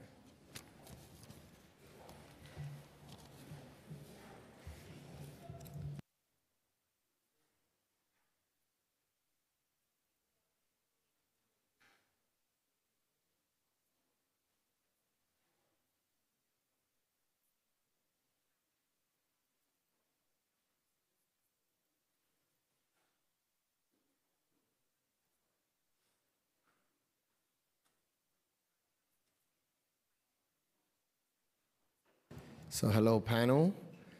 I was just talking to my counsel here. It's so much work that needs to be done. We're trying to go through it one at a time, and it's just within each subject matter, we could go on for days. And again, I hope that we can continue to figure out a way to work together to attempt to achieve this. But now, I don't know in which order we're going to speak, but I'm guessing you guys have that figured out. All right. All right. All right. Go on. No. Is it now? Now it is. Thank you. So my name is Annabelle Short of Align, the Alliance for a Greater New York. Thank you, Committee Chair Reynoso and members of the Sanitation Committee for the opportunity to testify on behalf of the Transform Don't Trash Coalition. TDT campaigns for economic, racial, and environmental justice in the private waste industry in New York City. The core members of the coalition are Align, NYC Environmental Justice Alliance, Teamsters, Joint Council 16, NILP, and NRDC, many of whom you're going to hear from during this hearing. The current commercial waste system in New York City is broken, as you've been hearing, and is impeding progress towards the city's ambitious goal of zero waste to landfill by 2030. As many of you know, we currently have a system in which approximately 90 companies licensed by the Business Integrity Commission collect waste from stores, restaurants, and other businesses throughout the city, running inefficient overlapping routes. This means that on any given night, you can see 6 or 7 different trucks collecting garbage from the same block, then crisscrossing over to the other side of the city to dump the garbage at waste transfer stations, generating far more traffic and emissions than is necessary. At the same time, oversight, accountability, and transparency are sorely lacking. The inefficient system, combined with the lack of oversight, leads to many problems. For example, based on industry self-reported figures likely to be higher than the reality, the commercial recycling rate's only 22%, compared to a national average of around 35%, and far higher figures in some cities. Haulers have failed to adhere to the city's long-standing and new recycling rules, and as you'll hear today from our coalition partners, many continue to refuse to recycle source-separated materials with absolutely no repercussions. So in this environment, the city's zero waste goals are doomed to fail. The system has also contributed to severely reduced air quality and increased asthma rates in low-income communities of color. It has created a race to the bottom, resulting in low wages and dangerous work environments for workers, as well as fluctuating and non-transparent rates for customers, particularly small businesses that have far less bargaining power than large ones. Luckily, as we've heard, the Mayor and Commissioner Garcia have already committed to making important changes. Our coalition continues to applaud Mayor de Blasio's commitment made in August 2016 to introduce the commercial waste zoning system. Done right, this has the potential to dramatically increase the diversion of waste to landfills, create thousands of good jobs, reduce the burden on communities, reduce emissions, improve working conditions, and make our streets safer. In other cities, we've seen how commercial zoning can transform waste collection for the better. Los Angeles recently rolled out its groundbreaking Recycle LA program, and London has now introduced the idea. Doing this well will be one of the powerful ways that New York City can demonstrate its leadership within the context of the devastating rollbacks in environmental protections that we're seeing from the federal government. The long-term nature of the contracts under the zoning system will incentivize investments in infrastructure that are essential to significantly drive up recycling rates and make faster progress towards zero waste. Transform Don't Trash has projected that by increasing its total diversion rate, i.e. commercial and residential, to 70%, NYC could rapidly create 3,300 new local jobs in processing recyclables and organic waste, in addition to the temporary construction jobs needed to build and upgrade recycling infrastructure. These thousands of new jobs could in turn increase opportunities for women and minority-owned business enterprises. From these brief remarks, I hope it's clear that our city's zero waste goals cannot be achieved under the status quo. We have a major opportunity ahead of us to transform this industry for the benefit of all New Yorkers. The TDT Coalition looks forward to working productively with the Sanitation Committee, other council members, and the administration to turn this opportunity into a reality. Thank you. Thank you. I'm going to start with that. No, I'll... Okay. Nope. Right. Thank you. Good afternoon. My name is Melissa Yashan, and I'm a senior staff attorney in the Environmental Justice Program at New York Lawyers for the Public Interest. I'm here today with my colleague Justin Wood, the Director of Organizing and Strategic Research at NILPI. NILPI is a core member of the Transform Don't Trash NYC Coalition. Thank you to Chair Reynoso and the Sanitation Committee, which sort of was here at some point, for holding another timely oversight hearing on the critical issue of waste reduction in our city. As the city has acknowledged, there is simply no way we can meet our greenhouse gas reduction targets without dramatically reducing the amount of waste we send to landfills and incinerators. I want to begin on a positive note by thanking DSNY Commissioner Garcia and her staff and the City Council for all of the positive changes we are seeing in our city's approach to waste management. The adoption of ambitious zero waste goals for both the residential and commercial waste streams, the return of MGP recycling on the residential side, and the expansion of organic waste recycling on the residential side should be recognized as critical first steps that must now be aggressively multiplied to approach zero waste by 2030. We also want to applaud the innovative moves DSNY and the mayor are making to reform the commercial pretreatable waste sector, which produces as much or more waste than the residential sector, but has historically operated with far less city oversight, monitoring, and accountability. Specifically, we wanted to highlight two great initiatives. First, the mayor and DSNY's plan to implement a zoned commercial waste collection system has enormous potential to increase diversion if the new system is set up to properly incentivize business owners and private waste haulers to recycle far more waste and to invest in the processing capacity our city needs to approach zero waste being sent to landfills. Second, the city's adoption of new commercial recycling rules and the possible expansion of mandatory food waste recycling rules are a step in the right direction. Given the huge amount of waste generated by our commercial sector, a third of which is estimated to be organic food waste, recycling and composting cannot be treated as optional, voluntary activities if we are to move the needle on diversion at all, let alone get to zero waste. However, the adoption of new rules will not be enough to reform a commercial waste system that remains fundamentally built around trucking massive amounts of waste through land-based transfer stations who do very little recycling, by haulers who have very little experience or desire to expand recycling and composting services.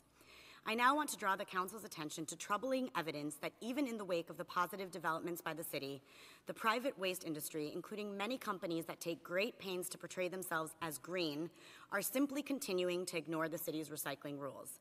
The following video is an example of what happens to recyclables and source-separated compost at a business that does appear to be doing the right thing, carefully putting their food waste in compostable bags and separating their dry recyclables and cardboard from refuse. And after the video, my colleague Justin Wood will continue our testimony.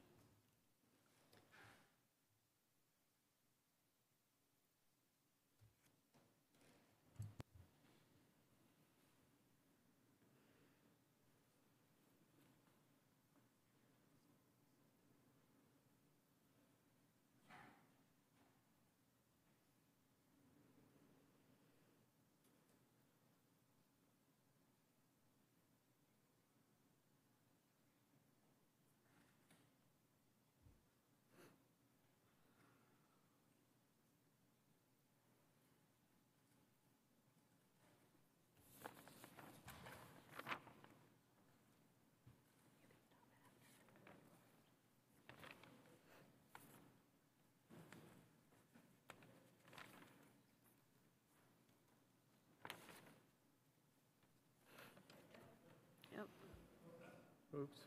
Oops. And the cardboard. There goes that high-value cardboard.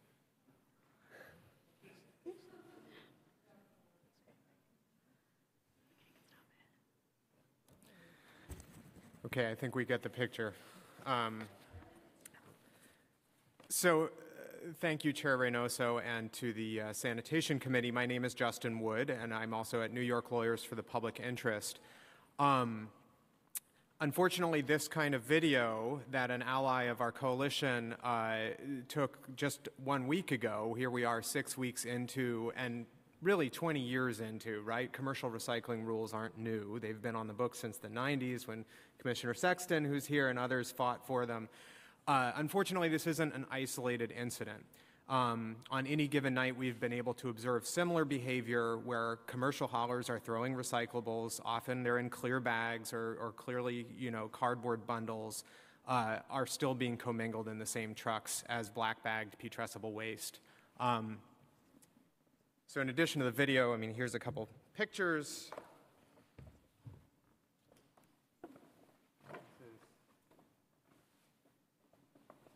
Clear MGP and cardboard recyclables that were thrown in the same truck. I think this is in your district, Chair Reynoso. I think this was in North Brooklyn, taken in 2017. And here's the same thing in Greenpoint, Brooklyn. Clear MGP and recyclable containers, even some cardboard in the same truck as putrescible.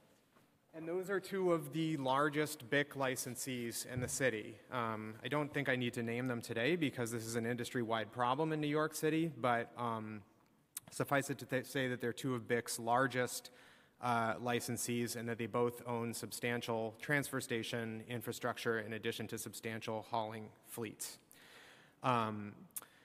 While the private waste industry is clearly the problem here, we're also seeing a disparity in enforcement between the generator side, where DSNY is handling enforcement, and the carters themselves, which are regulated by the Business Integrity Commission, which we did not hear from today. In 2016, we saw that DSNY launched a major education and enforcement campaign to educate business owners and employees on how to properly separate recyclables and organics. And as of August 1st, sanitation police were to begin issuing violations to businesses that violate these rules. It's crystal clear in these rules that recyclable paper, cardboard, glass, metal, and plastic are not to be commingled with putrescible and non-recyclable waste, as we've seen in these examples.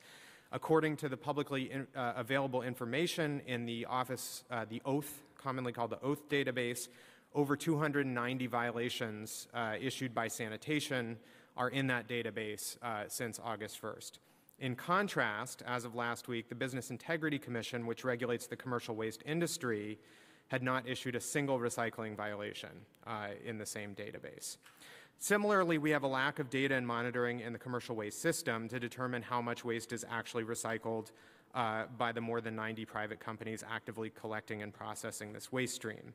For now, all we have to go on, and we may have heard from DSNY today, I'll veer off my written testimony here, that there are some improvements in that data collection, but really what we have to go on is self-reported summaries of tonnages sent to landfills, incinerators, and recyclers by private transfer stations and MRFs in and near the city. The reports we've seen, and these are again publicly available through the state DEC, are often unclear, incomplete, and sometimes contain basic arithmetic errors. So it's hard to piece together what exactly is happening in that commercial waste industry.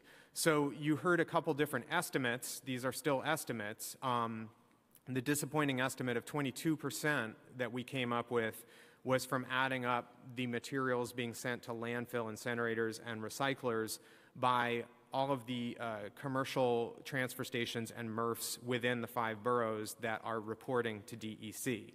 Obviously, regardless of whether that number is 22%, 15%, 30-something percent, it's far lower than cities like Seattle, San Jose, San Francisco that are leading on reporting on commercial and residential diversion, which have diversion rates higher than 60%, sometimes higher than 70%.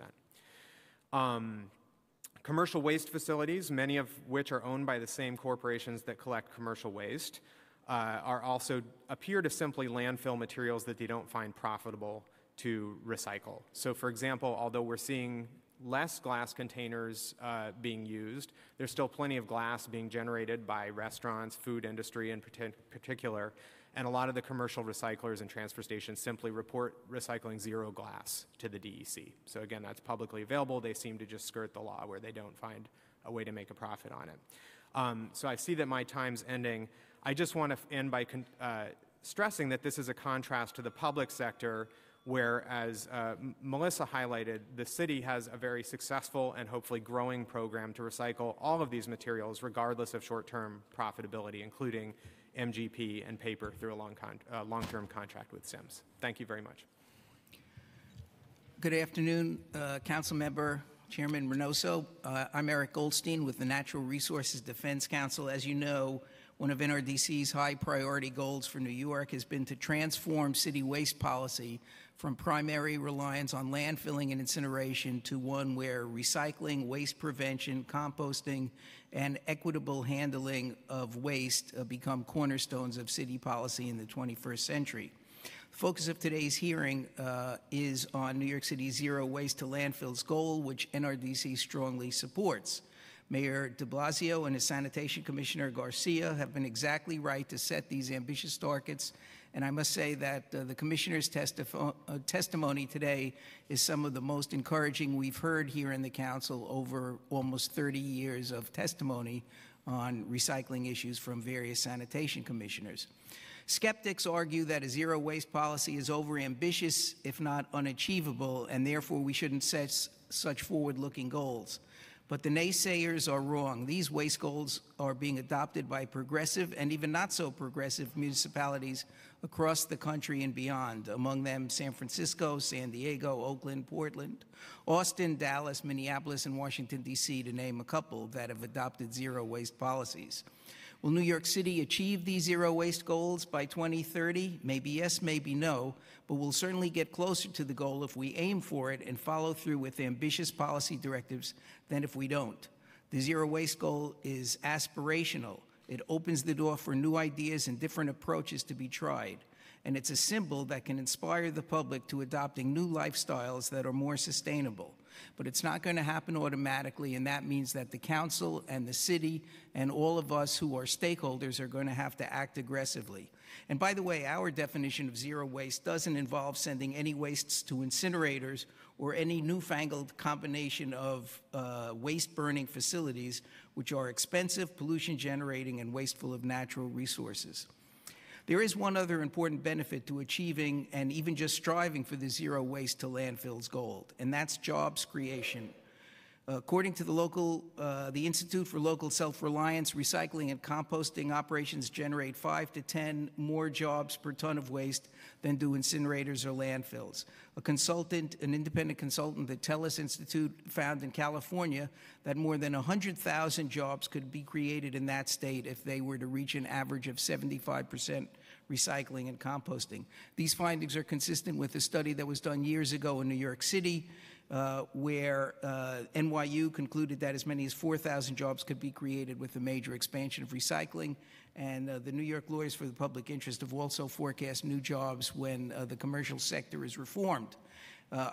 In our testimony, we set forth a dozen recommendations, which I don't have time to read here, but I will quickly try to mention them all to bring us closer to these goals.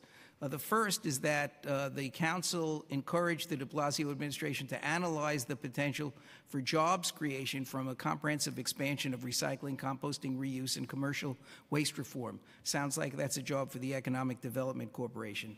Second, we recommend the Council continue to support the citywide organics collection program the Commissioner is implementing. There's probably not a single more important program for getting to zero waste. Third, we recommend the Council take steps to mandate that multifamily buildings with 10 or more units participate in the city's existing refashioned New York City textile recycling program. Fourth, we recommend that the Council collect, that as the Department's organics collection goes citywide, the Council support the Department's plans to switch over to single-stream recycling. Fifth, we recommend that the Council take steps to provide additional funding to support enhanced recycling and education on how and what to recycle at elementary schools throughout the city. Six, we recommend that the City Council intervene to help provide recycling services for the more than 400,000 NYCHA residents by advancing a NYCHA Youth Jobs program to jumpstart stalled recycling at NYCHA. Seventh, we recommend that the City Council encourage the testing of financial incentives to advance greater recycling and reduce waste generations. That's the Save As You Throw experiment that the Department is contemplating.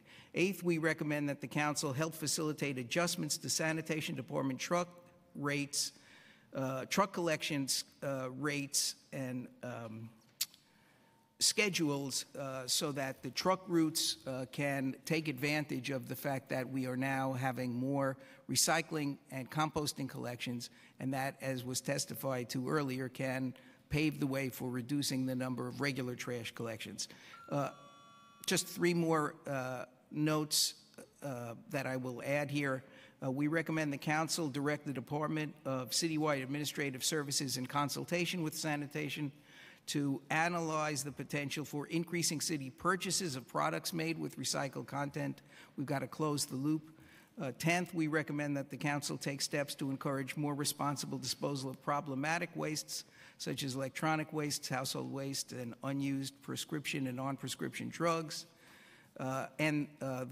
The last two are equally important, even though they're at the bottom of the list. We encourage the Council to consider various kinds of legislation that will actually reduce the amount of waste generated in the first place, including dealing with plastic bags, with polystyrene foam, and by advancing creation of neighborhood swap shops and other ways in which New Yorkers can exchange what is unused or unwanted for them but is still a useful commodity. And then last but not least, just to close the loop on this panel's testimony, we support the Council working with the Sanitation Department to advance legislation to adopt a new zone system for commercial waste handling. We'll never get to zero waste unless we dramatically transform the way in which the overwhelming bulk of city waste, which is commercial waste, is dealt with in a more rational manner. And so we thank you for your attention. We can't thank you enough for your leadership. We know that if every council member cared about these issues as much as you did, the council would be zooming forward, working with the department to achieve these ambitious goals, and we want to do everything we can to support you. Thank you for your testimony. I really appreciate this. I just think it's very important that we have information. Of course, visuals always help and work. I didn't think they were going to take the cardboard. That was a surprise. I was like, they'll leave the cardboard. I know that they'll leave it, and they just threw it in there as well. And that's concerning because there's value in that, a lot of value in that. And for that company, I just don't understand the business sense it makes, and it's troubling. So I was happy to hear from the commissioner that we are going to look into enforcement in a more effective way, because I know it's happening. It's not I see trucks all the time doing it, so I'm not surprised. I hope that just seeing this video makes it so that they can get a violation, because the truck is obviously there, the name of the company is obviously there, and it obviously happened. So maybe there's a way to give them a call and say, hey, stop your nonsense. That'd be helpful. I want to talk about two things that I didn't bring this up with the commissioner, and I apologize. The single stream, how you would envision single stream working. A lot of folks are concerned about the contamination of the paper, which is probably the most valuable commodity that comes out of recycling. And whether or not you think that that's an issue at all, that would help me personally. It's the one thing that I don't know where to put when I have to recycle in my house. It's like, where do I throw this paper? So can you just speak to the single stream and how that would work? Anyone, or of course. And it sounded like you were very aligned with the Department of Sanitation here in most of your recommendations and where you were pushing. But I guarantee no one here works for DSNY. I guarantee you, they just are on the same page when it comes to the work that we're doing here. We have been historically skeptical of single stream for exactly the reason you note, the possibility of contamination. Equipment over the years, however, has improved sorting equipment at facilities. In fact, the commissioner and her team, or a number of us on her team, visited a modern MRF on Long Island, and they and others have reported to NRDC that their ability to sort has now improved to such a degree that they are able to separate out one of the main problems had been the glass particles, which interferes with paper recycling. And the end product of this MRF and others like it, from reports we're getting from California, are that the contamination is less of a problem now due to the effectiveness of the new technology. Remember, we're talking about single stream recycling and not mixed waste collection. So this is not sorting out the whole kettle of every type of waste, which we don't believe and would lead to high contamination rates. This is just adding in the metals, glass, and plastic and the paper. Thank you for that clarification. Yes, single stream does not mean throw everything in the trash can and it'll be recycled sometime in a unicorn factory. That's in fact what the MTA is doing, and we're very skeptical of that for exactly that reason. You have one more thing I want to get to.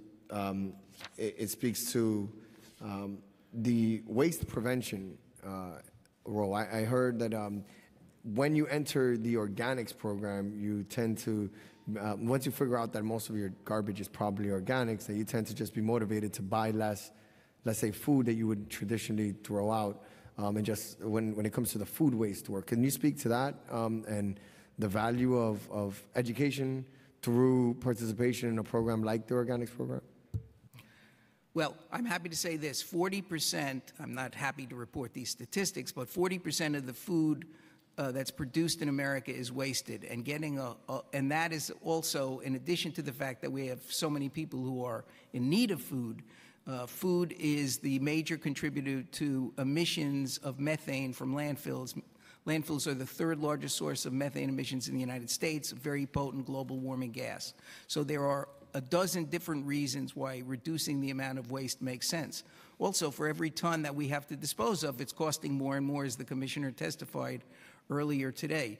One of the benefits of a zero waste policy and the educational efforts that can go with that is that the public is given a greater understanding of the fact that they can save money and they can save the environment by reducing the amount of waste that they generate in the first place. But this is something that the Sanitation Department can't do alone.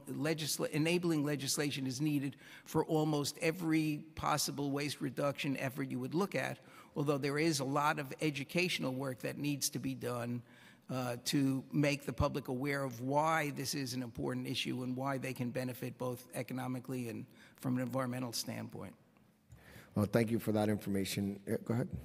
Just to add briefly, one of the things we'd like to see, I think, and could be a real source of innovation in the zone system, is for the haulers that are going to be responsible for districts to also have some incentive to fund or participate or encourage their customers to participate in waste reduction, particularly on the food side. So I think there's some beginnings of this in Los Angeles that we want to look into, but you know, what do food donation programs need in terms of infrastructure? What do they need in terms of outreach? What will make it cost effective for a restaurant or food producer to donate food or reuse or reduce food waste?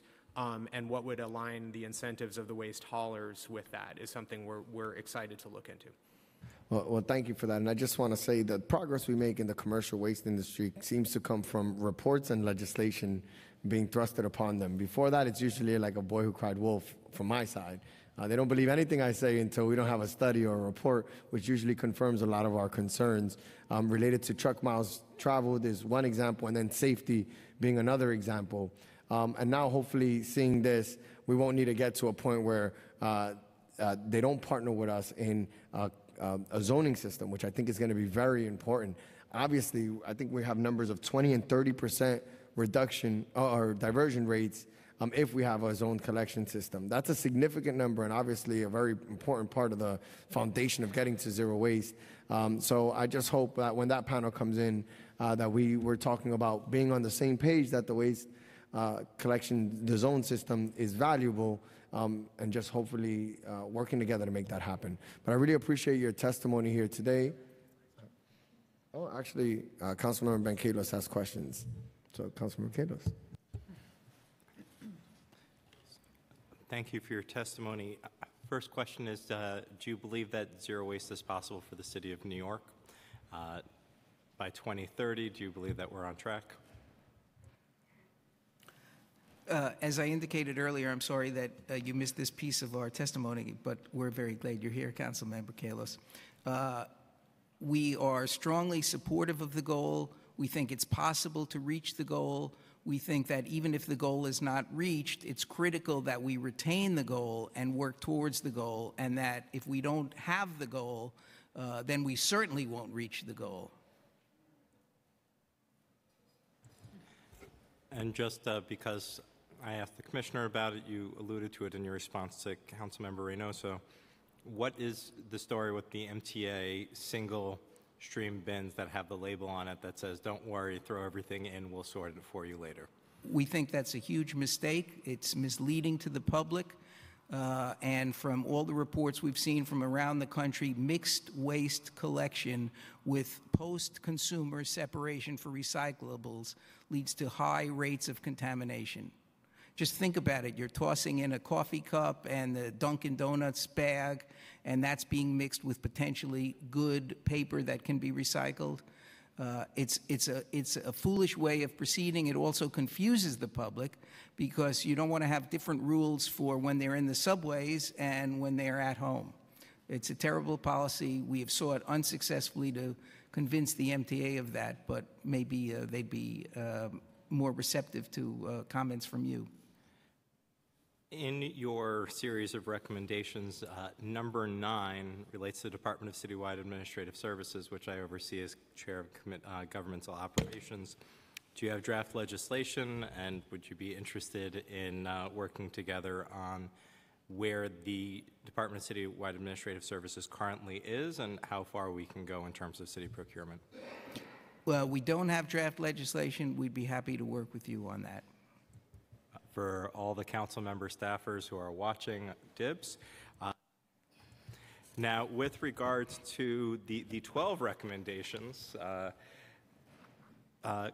Chair Reynoso and I work together most of the time when we're not fighting at this committee through a small group of folks, about 18 strong, called the Progressive Caucus. And generally what happens when we have a large list of bills like this, like the Stand for Tenant Safety, is the chair was actually instrumental in working with his legislative director, Lacey, to make sure we passed them along. I guess one big question is a little bit for the chair about which ones of these are you interested in, because I'm interested in a bunch of them. And for those at the table, if we were to try to put together this package of 12 plus maybe some other bills for the Progressive Caucus, how much effort would you be willing to put into getting this passed? Well, speaking for NRDC, this is really a summary, even though it's 6 pages, of a priority list for the next 4 years. So obviously it doesn't make sense to move all of these pieces at one time. There are some pieces, for example, a phase-in of organics that we believe the council should be moving consistently with the department in the scheduling and timetable. The idea on that point in particular, San Francisco, Seattle, Portland, they all started with voluntary programs, and then at some point, years after they worked out the implementation kinks and voluntary became citywide, they made it a mandatory program. We think it makes sense to ultimately convert to that. We're not suggesting that the council advance legislation today to do that. The department needs time to implement what is a comprehensive program, and it makes sense to do that right and take time. So this really sets out a list of priorities for the next 4 years. We'd be happy to sit down with the Progressive Caucus and work out timetable for some of these things. But I think the most important thing is to recognize that with this, even with Rachel Carson as the Commissioner of Sanitation, it would be impossible to achieve zero waste without cooperation by the council, and we hope that the council will be supportive not only of the Commissioner's objectives, but that even those of us who are in the environmental community and representing constituencies around the city will be part of the solution in prodding the council onto action. I will follow our leader and look forward to working with you. Be careful what you wish for. Lacey has submitted every single legislative thought that we've gathered here today. So unfortunately, you have access to none of those pieces of legislation. Councilmember Kallos, I do. No, I'm joking. But I agree on 2 things. I just like the fact that consistently we have answered on whether or not we can achieve 0 by 30 the right way, which is the goal in itself is ambitious, and we're all in to think creatively on how exactly we get there. So I appreciate the consistency across the board here from the advocates and the administration I just appreciate it. But thank you for your time. This was great. Thank you for your testimony. And I think we're going to hear from the labor side. But thank you again. Thank you. I want to call Sean Campbell, Ben Weinstein, Priya, and Mary. I didn't. Some labor. Sean is.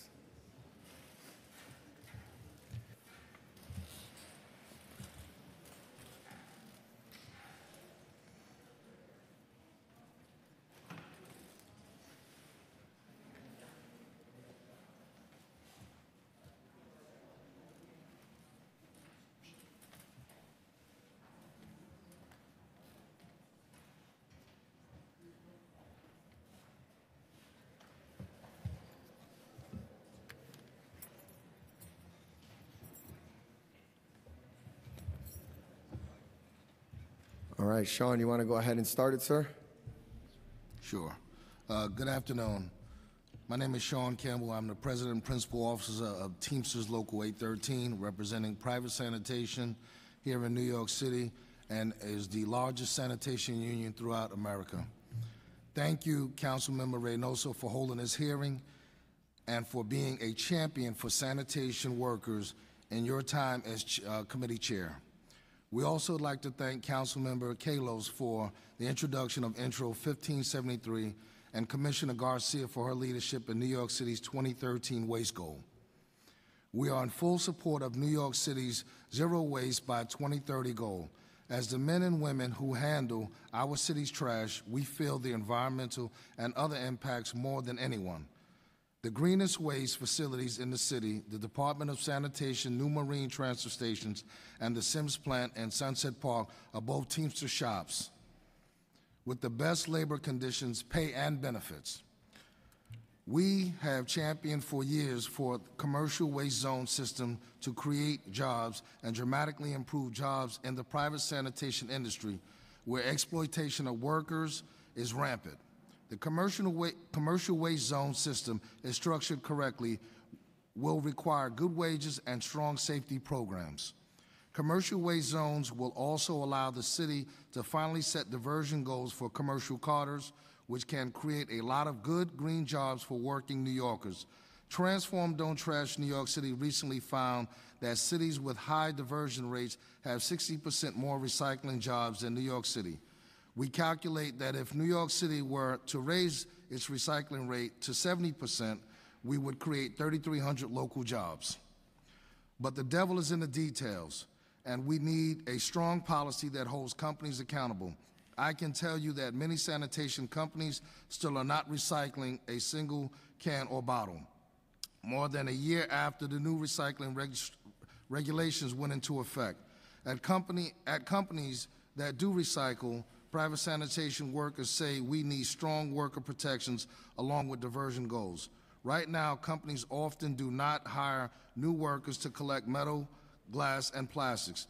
They are given these additional duties to existing workers on the top of their existing workload.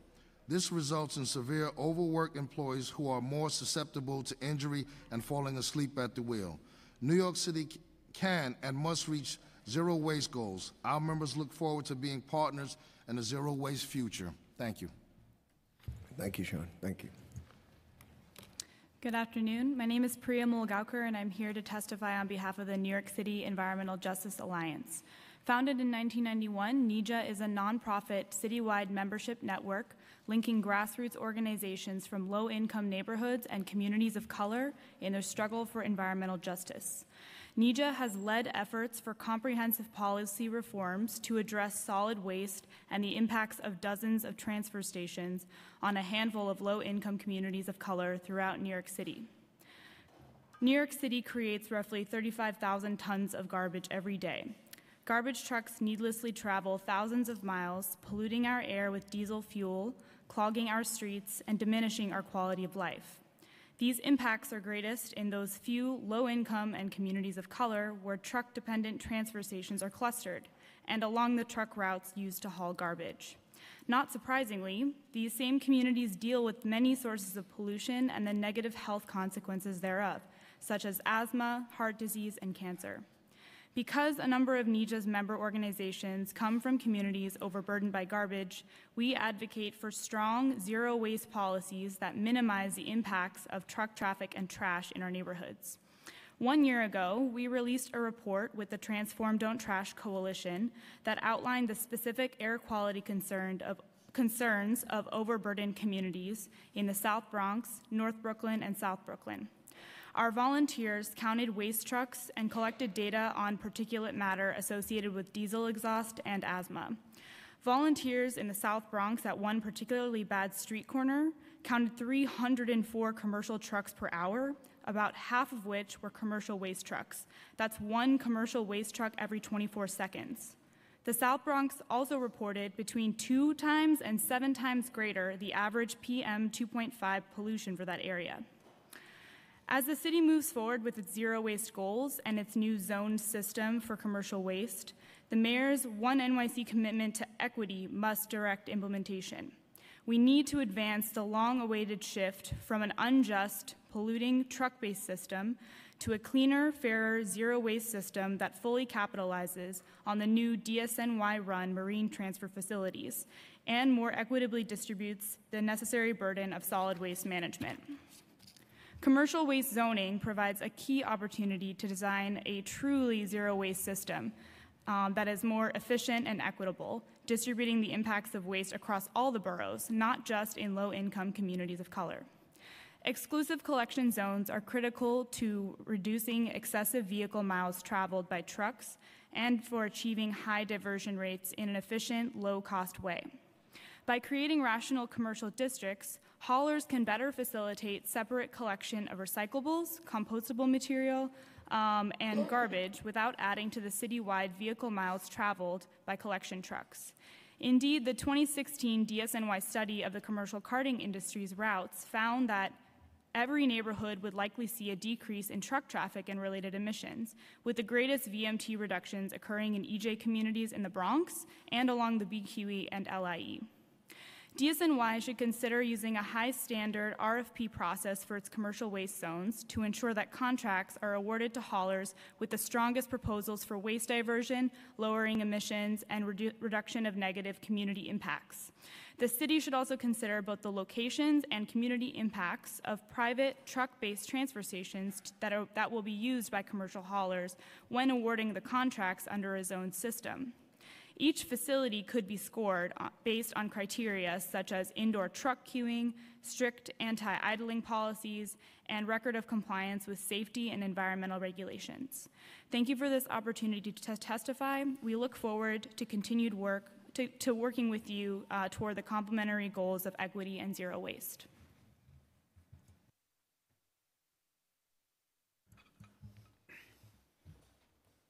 Hello, I am Ben Weinstein. I'm a member of a grassroots organization called Clean Up North Brooklyn. We're a group of families, small business owners, and artists fighting for cleaner air quality in Bushwick.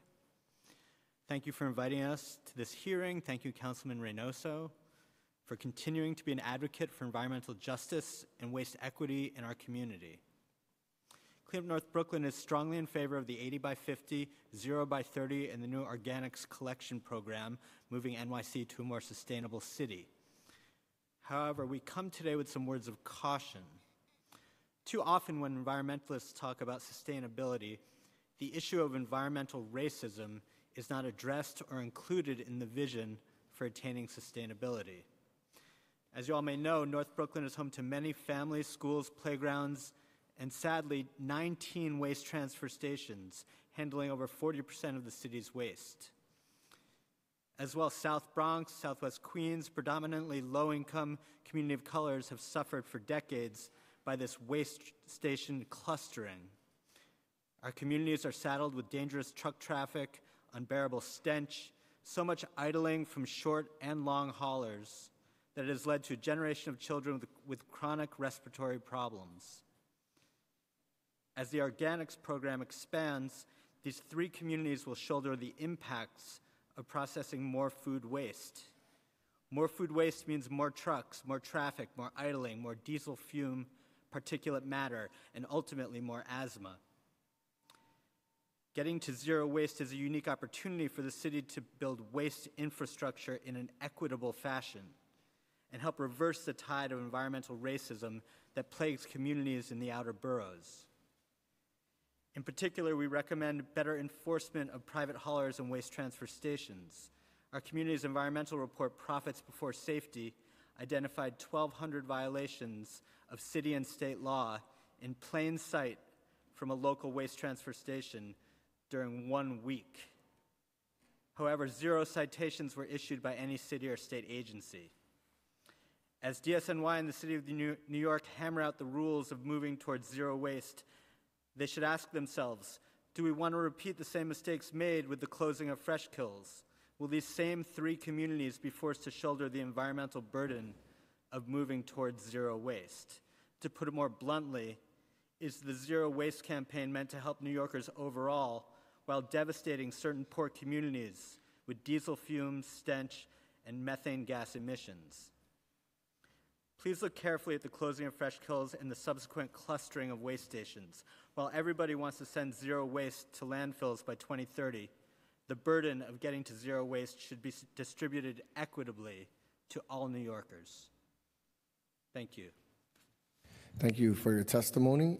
I do want to say that in every piece of legislation moving forward regarding getting to zero waste, like even waste, the zoning system, that I'm going to be very intent or deliberate on making sure that that trash gets sent equitably throughout the city and not in our district. We also have Intro 495, which the mayor has now supported, publicly supported, which is going to allow for us to practically cap the waste that's coming into our district and not allow for any new waste to come in the way it did with the organics program once that was expanded and the contracts that the City of New York gave to 5 Star.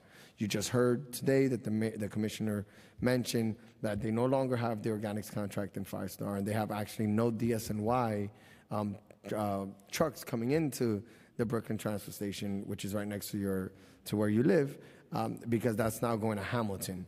So as a step in the right direction that we see from the Department of Sanitation, which they committed to, and I'm committed to making sure that we stay that way and that we continue to do that type of work. Thank you. You're welcome. And then the safety portion, I want to be clear that outside of an RFP-style system in which we move RFP-style, zoning system, is the only way we could really push significant safety standards for the workers that we have in the City of New York. A permit system would be very difficult to make that happen. We have a permit system now that doesn't allow us to really ask for more than what we're getting. So again, it's another plus to why we need to make sure that this zoning system gets kicked off the right way. So I'm very excited about the support that the Teamsters have for that system, and agree with you that that is the future, and also an expansion of workforce over the amount of new recyclable material and infrastructure that would need to be built to handle that recyclable material. So thank you guys for your testimony. I really appreciate it. Sean? Commissioner, Chairman, if I may, one observation I'd like to make and a recommendation. You know, when you have a fire, you don't call a sanitation worker. When you rob a bank, you don't call a firefighter. I believe that in order for a lot of this to work is that the Department of Sanitation needs to really oversee this entire thing. I think that the BIC really doesn't understand sanitation, and you know, that's just my recommendation, and I believe that if sanitation comes in and does the enforcement, I think that a lot of this would work a lot better. Okay, noted. I'll be bringing that up to BIC. A lot of the waste industry might agree with you on that one, 100%. But like we also have testimony here that there have been about 200 and something violations since August 1st regarding the new organics program within the commercial industry, and that BIC has yet to put one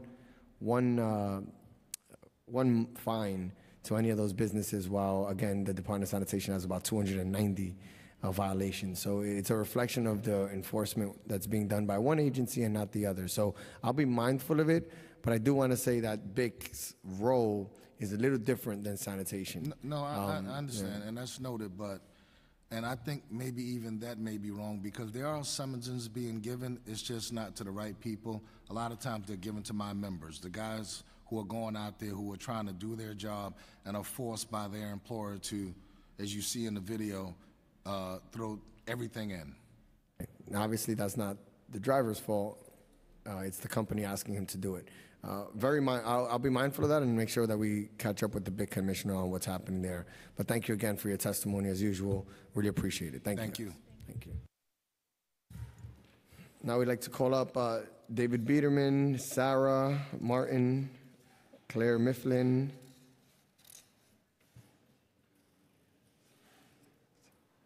Alireza Vaziri, and Vandra. I can't see that, sorry. Toburn, maybe? It's just you, Vandra. Okay, it's you. All right.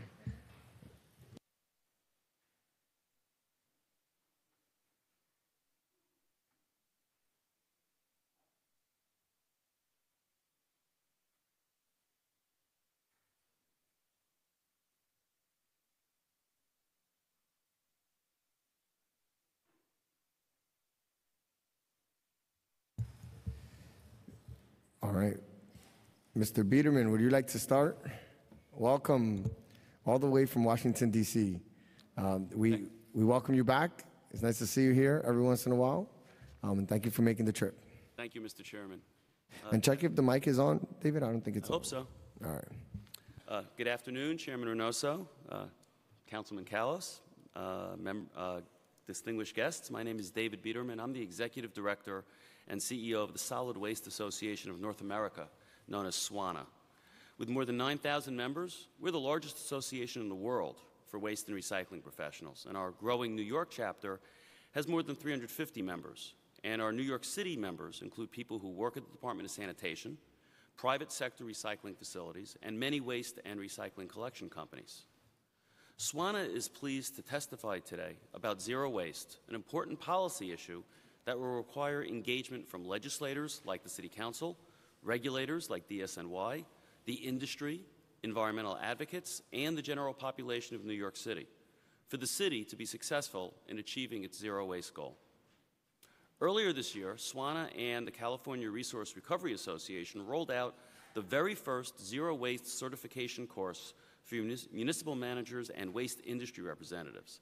From developing the principles and practices that are included in our new course, we know that zero waste has many definitions. To some, zero means no wasted resources. That means zero. To others, zero means no waste to landfills. Zero might mean zero, or it might mean a reduction of 80 to 90% by a given target year. And of course, the target years differ depending on municipality. Dozens of municipalities and counties in the United States have zero waste plans or goals, and most of them have different definitions and different target years.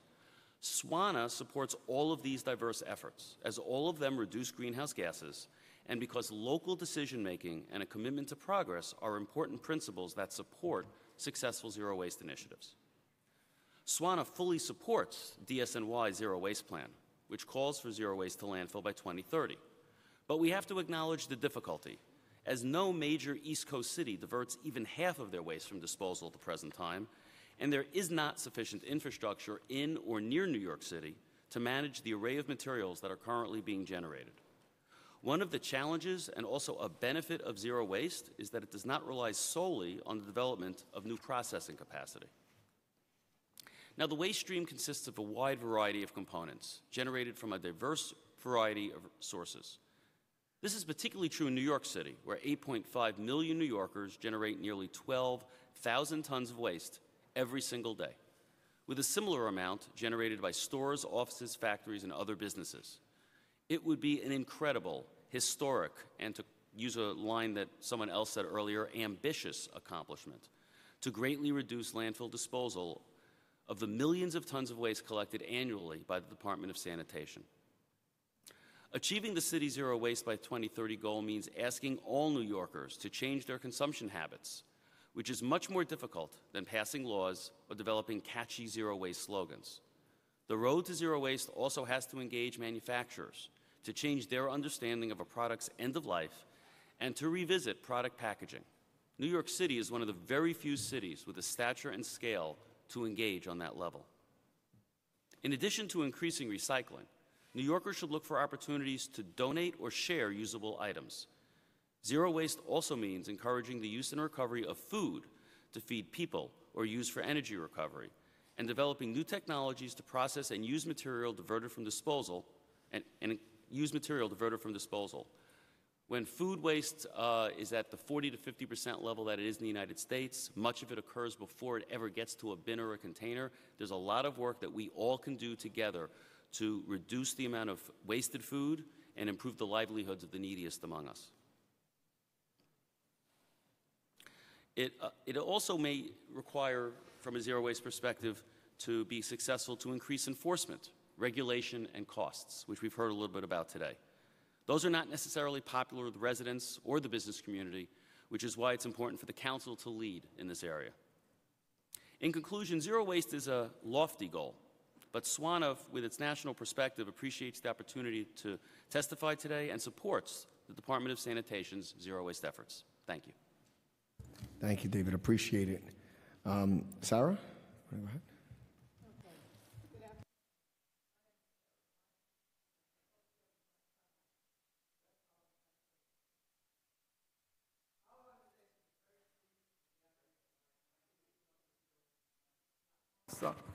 Sorry. Should I start over? Okay, good afternoon. My name is Sarah Martin, and I'm the co-chair of the Morningside Heights West Harlem Sanitation Coalition. Our organization is delighted that New York City is working toward the goal of zero waste. But, okay, we're most concerned, however, about the New York City Housing Authority. That's the largest landlord in the city. As a 57-year resident of public housing, I had the honor to work with the Sanitation Coalition in developing a most successful recycling program for grand houses in West Harlem. Unfortunately, I saw the unraveling of this program because of neglect by all levels of management, from the chair and the caretakers to grand houses, and well, all of the above. Now, grand houses were recycling at 30% of our program. This was well above the city average. All right, there are several principles that we have followed which made our program effective.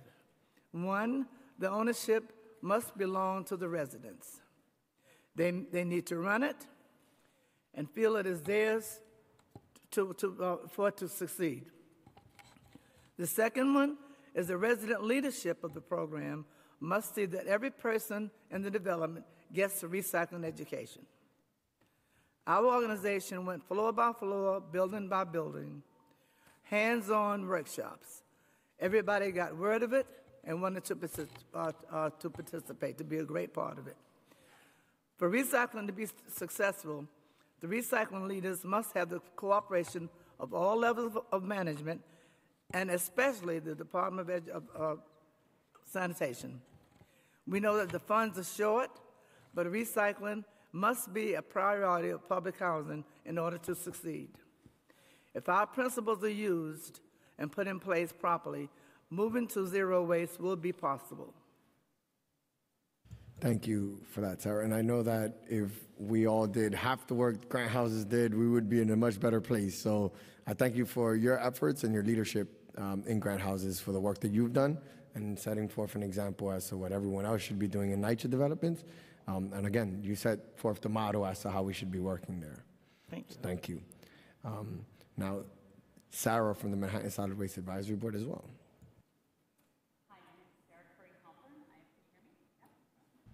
Hello? Better. Hi, Sarah Curry Halpern. I'm chair of the Manhattan Solid Waste Advisory Board. I am testifying for both the Manhattan and Brooklyn swabs. This testimony represents the work of a zero waste oversight hearing task force formed this summer by members of both swabs and other stakeholders and citizen activists. Task force members also wrote 3 policy briefs being distributed to you today. These papers are on waste management topics that the city needs to consider in light of New York's growing population and continued economic vibrancy. Given the administration's zero waste goals, they are topics of vital concern. The Manhattan and Brooklyn swabs are greatly encouraged by the city's goal to send zero waste to landfills by 2030. However, diverting waste from landfill, while laudable, is not a true measure of achieving zero waste. We therefore urge the city to adopt the Zero Waste International Alliance's definition, which states zero waste is achieving 90% diversion from landfills, as well as incinerators and the environment. Incineration should not be included in the city's plan to achieve zero by 30. Given the city's current 25-year contract to supply at least 10,000 tons of waste per week for incineration, the city is contractually blocked from being able to achieve its zero waste goals under ZWIA's globally accepted standard definition of zero waste. How will the city meet the challenge of adapting to a more sustainable definition of zero waste, while at the same time honoring the city's existing contracts and planning for the contracts of tomorrow? The zero waste hierarchy is a useful tool to guide new projects and aid in decision-making when awarding contracts.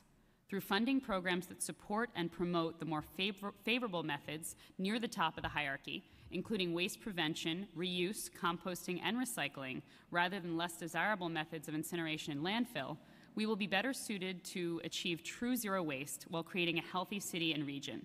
We ask that the swabs and other community stakeholders be involved in these long-range planning discussions, and we encourage the council to get involved too.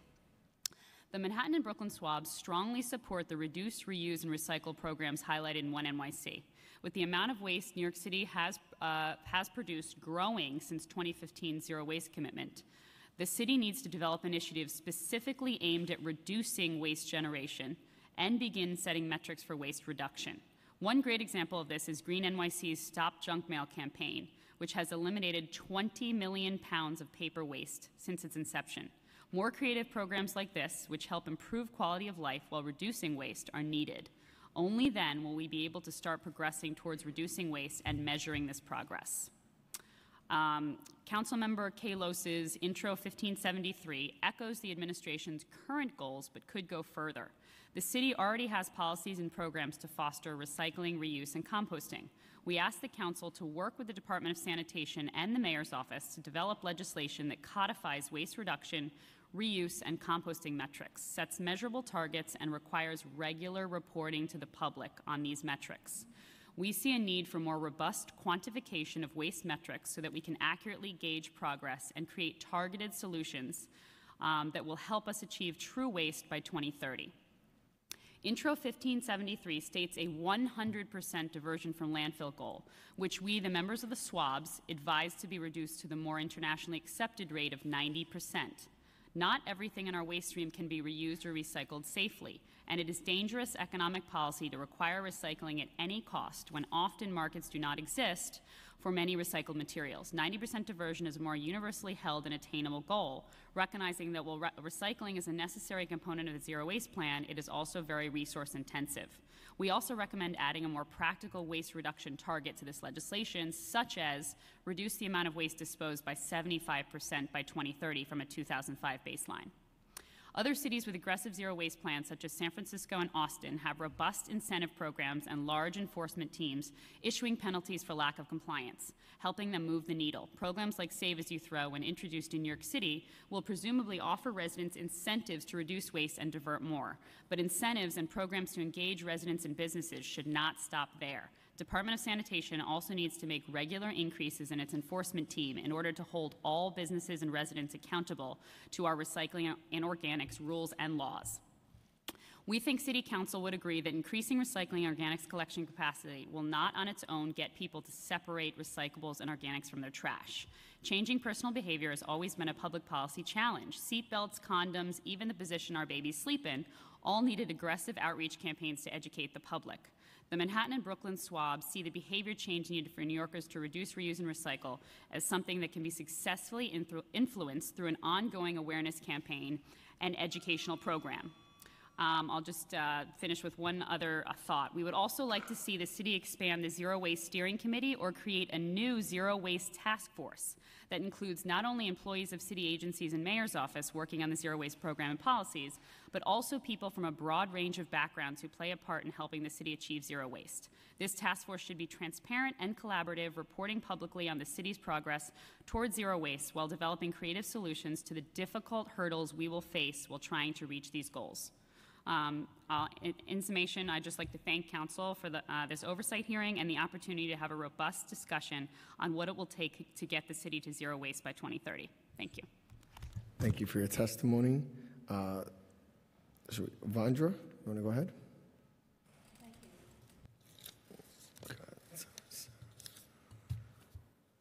Thank you very much. Good afternoon.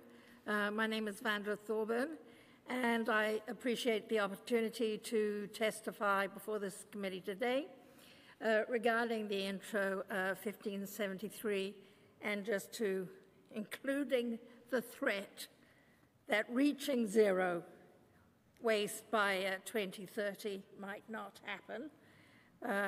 I agree with everybody else that whether it doesn't happen or not, we should be marching toward it anyway. So I'm the founder of Okashi Kitchen Waste Solution, a unique composting service in New York City that is now 8 years old. Through this compost collection service, I have demonstrated the viability of using an alternative, low-tech solution to the zillions of paper bags involved in organic waste collection. We have shown the profound efficacy of the 5-gallon bucket and introduced the Japanese method of fermenting food scraps as the cleanest, safest, and most environmentally friendly and cost-effective way of managing incidental food waste. We collect food scraps from households, offices, small businesses with kitchenettes and pantries, and compost at public and private gardens. I have testified many times before this committee to get support for community-based, small and medium-sized composting facilities.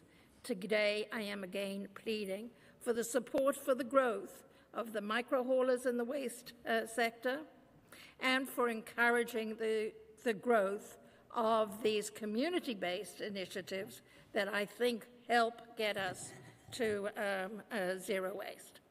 For far too long, the waste sector has been monopolized by large government agencies and corporate waste management enterprises. And as you know, in the Comptroller's 2016 report card on MWBE participation in city agency procurements, BIC got an F and DSNY got an F. We need contracts between the city and haulers to focus on the significant opportunity to boost MWBE participation in this industry that has very high barriers to entry and participation. And I urge this committee to look at actually the requirements in the Los Angeles Recycle LA and how beneficial that's been to local MWBE enterprises. So last year, the mayor's official 80 times 50 plan was released. The waste section suggested there might be some light in this tunnel.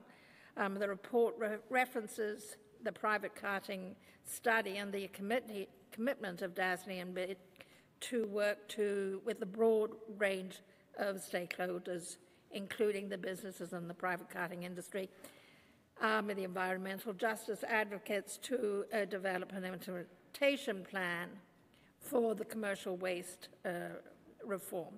And I'm here to, and basically I'd like to just end here by urging you and DASNY and the waste hauling community to really encourage the growth of small industrial solutions.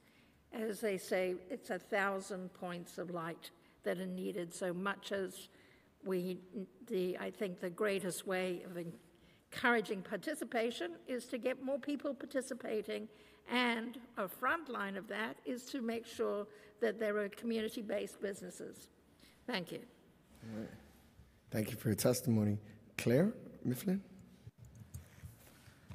Hello, my name's Claire Mifflin, and I'm an architect leading the process of developing the AIA New York, that's the American Institute of Architects, Zero Waste Design Guidelines. This has been a year-long process. We got a grant from the Rockefeller Foundation, and we're about to launch these design guidelines which help architects and designers change buildings to better separate our waste. We've visited over 50 buildings. We've had 5 workshops with staff from DSNY, City Planning, Department of Transportation, and other city agencies, along with developers, building managers and porters, architects, urban designers, and more. It's clear that the way our buildings are set up here in this dense city and the way we set out our waste for collection play a crucial role in getting to zero waste. We heard Brad Lander say that multifamily buildings have unique challenges in separating organics. We've seen in other cities like San Francisco and Milan, they've actually ended up shutting down chutes so they can have organics collection in the same place as their trash collection. But in New York City, chutes are required by code, and there's a whole lot more of them, and so we don't know if that is the right solution here, but clearly more work needs to be done so organics diversion can be much higher. These guidelines will be launched, as I said, October 18th, and then the grant funding is complete, apart from the exhibition at the Center for Architecture next summer.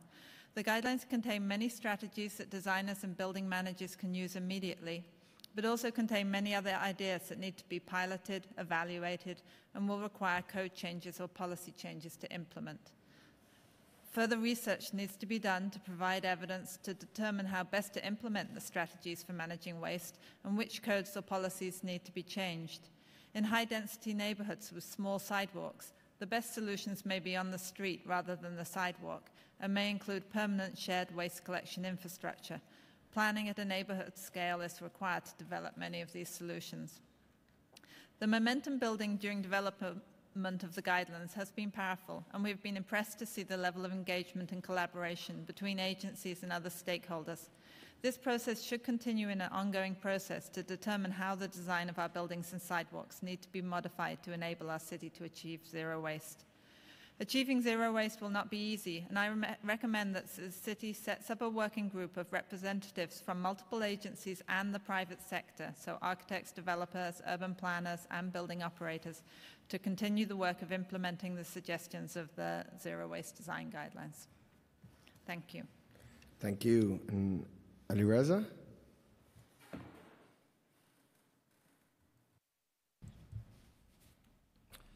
Hello. My name is Ali Reza Vaziri, and I'm the co-founder of Rojo Compost. We are a food waste nonprofit in New York City. To date, we have composted over 500,000 pounds of food waste and have donated over 1,500 pounds of edible food to local shelters and food banks in New York City. In our work, we have discovered many forms of corruption throughout the waste hauling business.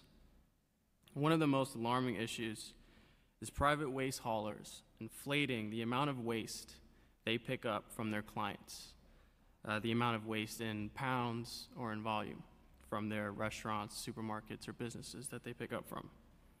The Business Integrity Commission has mandated maximum rates a private hauler can charge per weight or volume of waste. This system allows BIC to regulate how much waste is being charged to have how much a business is being charged to have its garbage removed. However, to our knowledge, BIC does not have guidelines or mandates on how a waste hauler weighs its customers' trash. In many cases, I have noticed through our own conducted waste audits that a hauler will provide low rates per pound or yard of waste, inflating a business's overall waste numbers.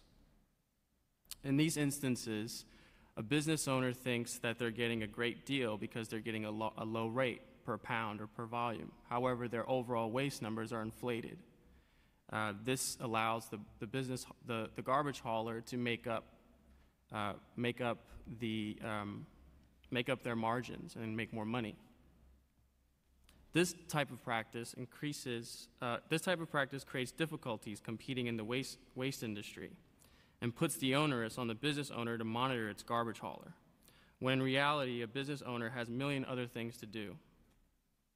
I am seeking more involvement from BIC and others to create regulations that provide for more transparent forms of weighing trash, recyclables, and food waste. Technology exists that can assist businesses and haulers with these measures and efforts. At RoHo, we weigh each tote and bag individually, providing accurate numbers for our businesses. As a business owner, the amount of waste you produce should fluctuate from season to season. Some months you are busy, some months you are slow. This is not happening.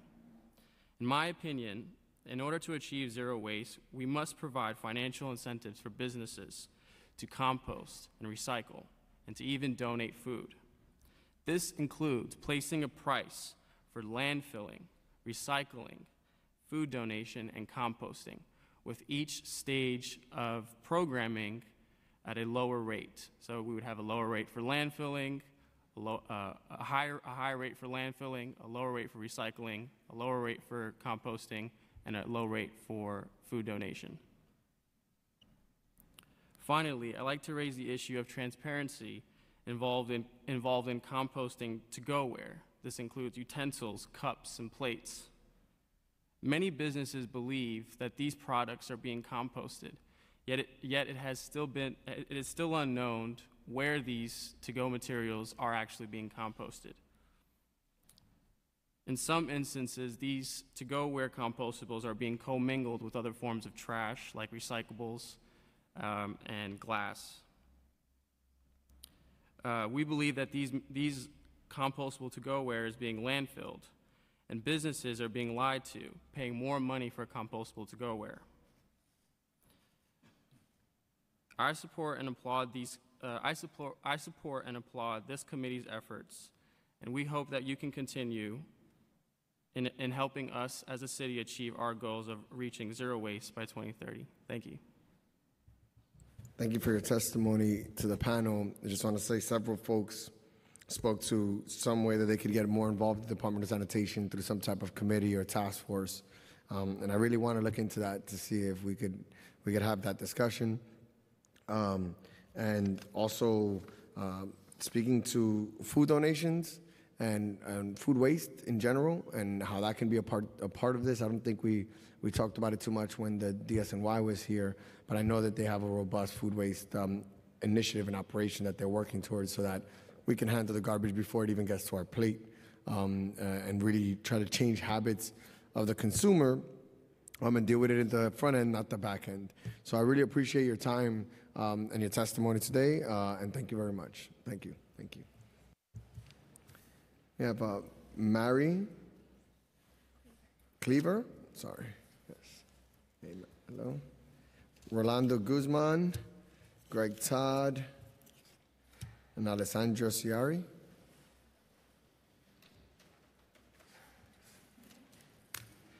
All right. And then we're up to, actually, let me keep that. Well, they're going to go.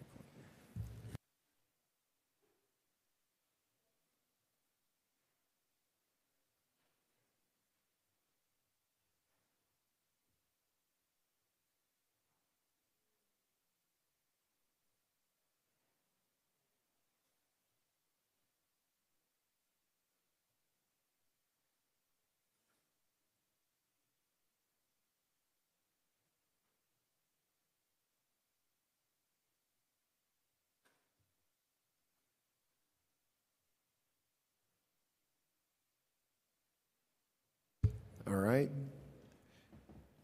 So this is our second to last panel. So I'd like to go, I'm sorry. So you want to start from left to right? Rolando, go first, and then from your right to left. Okay. Sandra? Chair Reynoso, if I may ask to go, for I have an appointment I have to. No, absolutely. I apologize for that. Sure. Go ahead. No problem. Thank you for that consideration. Good afternoon, Chairman Reynoso, My name is Greg Todd. I'm a member of the Brooklyn Solid Waste Advisory Board and a chair of the Organics Committee. And as we know, the mayor has set a goal of zero waste to landfills by 2030.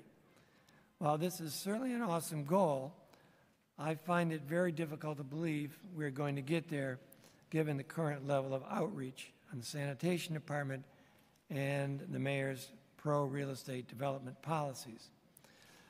2 months ago, a deputy commissioner from sanitation made a very well-put presentation about the zero waste program to the Brooklyn Solid Waste Advisory Board.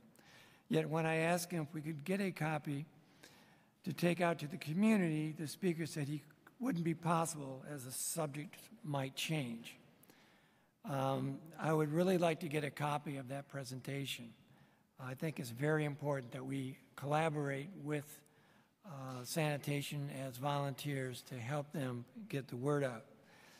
BSWAB set itself the goal of reaching out to every one of the 18 community boards in Brooklyn to tell them about zero waste. To do that, we need a clean, short, and compelling presentation from Sanitation Department. I'm here to ask for that presentation. A goal I am proposing with the Organics Committee at SWAB is to create a medium-scale composting center in each of our 18 community boards in Brooklyn. At present, we have just two, the Red Hook Composting Center and the soon-to-be renovated Gowanus Conservancy site, both in CB6. Citywide, we have just the Earth Matters site on Governor's Island and the big reuse site under the Queensboro Koch Bridge. By putting similar sites in each of the 18 community boards, we can achieve a number of goals. Number one, give tangible evidence that organics soon to be collected citywide are actually being composted. Anecdotal evidence suggests that many residents and even sanitation workers still believe these materials are simply going into landfills. One way to counteract this belief is to have a community-based composting or anaerobic digester that residents can see sanitation trucks going into, and that can be visited by community groups, school science classes, merchants associations, and other interested parties. Two, create real proof waste is actually a resource, that it can be beneficially reused. As we say in Brooklyn, seeing is believing. An actual facility in our community will save far more than an infinite number of PowerPoints that we're actually reusing as compost. And finally, provide some green jobs for composters, community gardeners, and other greenies. While there is much hype about green jobs and the circular economy, having compost and anaerobic digesters that can handle 5 tons of organic a day, which is what we're defining as medium scale, in each of our 18 communities will actually build a foundation around the hype. I just want to cut short the rest of my comments and simply say we need to make sure we have land in our communities to do this composting. And I would ask that the Mayor's Office of Sustainability attempt to identify and put a freeze on potential M1 sites in our neighborhood so that we have locations for these proposed medium-scale composting facilities. Thank you very much for your time. Thank you, Greg. Good afternoon, Councilmember Reynoso. My name is Rolando Guzman, and I'm here on behalf of the Organizations United for Trash Reduction and Garbage Equity Outrage. We are a coalition of local community organizations in North Brooklyn that we advocate and we organize community members, especially the long-term Latino and African American community members around environmental justice issues, especially waste reduction, garbage equity, and truck traffic safety. As you know very well, North Brooklyn, along with other 2 communities in New York City, process almost New York City garbage. This is another example of the historic racial and economic discrimination almost towards communities of color and low-income families. We are here, though, supporting this goal to reduce waste to zero by 2030. We believe this is now not only achievable, this is the right thing to do for our communities, and also is the best thing to do to stop global warming in the world. Although we applaud and we celebrate the commitment of the current administration when it comes to waste reduction, we also believe that the city can do several things right now to ensure that we are walking or going towards the right way for waste reduction and ensure garbage equity. And the first thing that we recommend is to ensure that there is garbage equity. So we are urging again City Council to pass Intro 495. That is going to produce relief to communities like ours in Williamsburg, Greenpoint, and Bushwick, but also it's going to ensure that other communities in New York City don't get overburdened with a high concentration of waste transfer stations in their community. The other item that we believe the city can be doing right now is increase the number of materials that can be recycled. New York City, when it comes to recycle, I think many people brought it up before, we are so behind in other large cities and also small municipalities throughout the country, and that I don't think that's totally acceptable. We believe the organic collection is a great pilot, and we believe that the city should be increasing that. Also, we believe that the city should do more enforcement. They should do enforcement, especially to the private carting companies. What you saw in that video is something that we've been blowing the horn for a long time in North Brooklyn, and especially with restaurants and bars. It's kind of ironic that a bar produces so many beer bottles and everything goes to the same truck, goes to the same transfer station, ends up in the same landfill. Something just to add, though, we are doing research with local businesses, and they believe that carting companies are recycling. And some of them are actually paying extra, thinking that they are recycling. So this is an issue not only about environmental justice, but also consumer protection, that some of these people are paying for a service that they are not getting. We also believe that the city can do a better job when it comes to enforcing those trucks. You know very well, North Brooklyn, we have several cyclists getting killed in regular basis, sadly enough, by truck carting companies. The city should do a better enforcement when it comes to truck enforcement, and also the city should enforce or ask that those trucks are cleaner. We have one of the highest concentrations of asthma in New York City, and that is due especially thanks to these collection trucks. We also believe that the banning the plastic bags is only right and only necessary for the city. And it's great that the governor is putting together this task force, but I don't think we should be waiting on that. And I think the city council has a responsibility to all the communities that are getting affected with this burden to address that issue. The other issue that we really want to stress is that if there is this zero waste steering committee, it has to have a meaningful and true participation of local community organizations, not only from advocates or intellectuals, but at the same time grassroots organizations in those communities to be part of this. We believe those are steps that the city can be doing right now.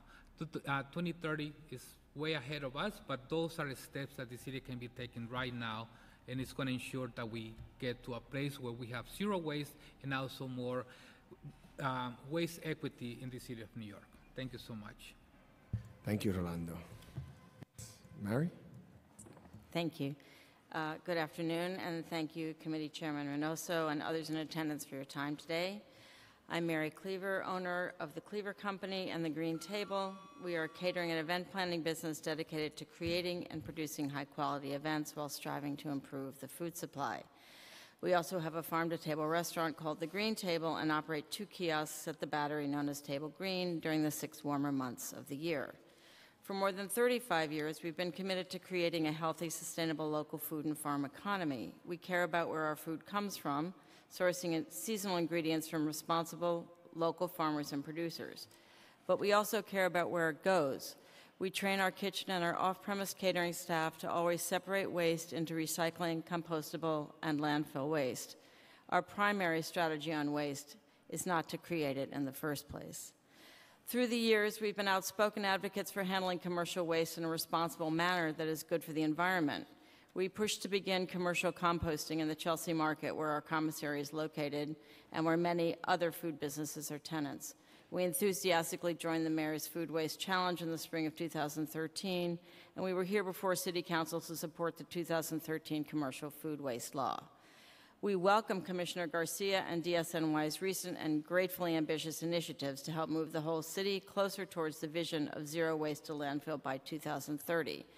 This includes the application and enforcement of recycling laws to businesses, commercial and mixed-use buildings, as well as residential units, so that all businesses are required to responsibly and systematically separate their waste. However, it is concerning that while stores and restaurants across the city are now diligently separating their waste streams, there continues to be a lack of transparency around where this waste is taken and the extent to which it is actually being recycled and composted. We just don't know what happens to the recyclables and other compostable materials we conscientiously separate and return from events we produce around the city after it is taken from the loading dock by our hauling company. A year ago, the Chelsea market did proactively consolidate the building's waste to one loading dock and installed a biodigester. So we now separate it in 4 streams: organic waste, vegetable scraps acceptable to the biodigester, industrial composting such as meat and chicken bones, fish carcasses, citrus, paper towels, and compostable serveware, recyclables, and landfill. We had to insist on the recycling as it was not common practice, and I'm happy to say that it is in full effect. But more often than not, the biodigester is non-functioning. This means that although we continue to separate accordingly in our kitchen, on the dock we must consolidate these composting streams once again, with all compostable matter going into the industrial compostable bins. To the best of my knowledge, this is then hauled to the Newtown Creek Wastewater Digester Egg in Greenpoint. The second problem for customers is that the pricing system lacks transparency and consistency. It is very difficult to know if you are getting a fair rate for waste hauling, and often businesses along the same street pay different rates to the same hauler. As part of the consortium of Chelsea Market, we now pay slightly less than we did as a single business pickup. But as we plan our move from Chelsea after 21 years to an affordable space in one of the outer boroughs, we do not know what to expect or how to negotiate waste pickup at our next location. As Commissioner Garcia reported, the system also operates differently for large and small businesses. While large businesses are able to negotiate their contracts with carters and adjust prices on the basis of how much waste they generate, small businesses have far less bargaining power.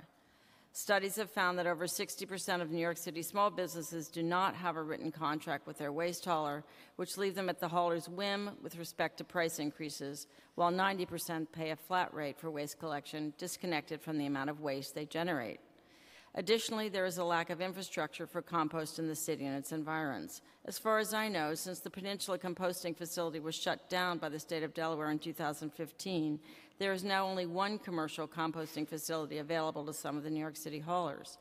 We would like to see far greater investment in this infrastructure, which in turn will bring the creation of good green jobs.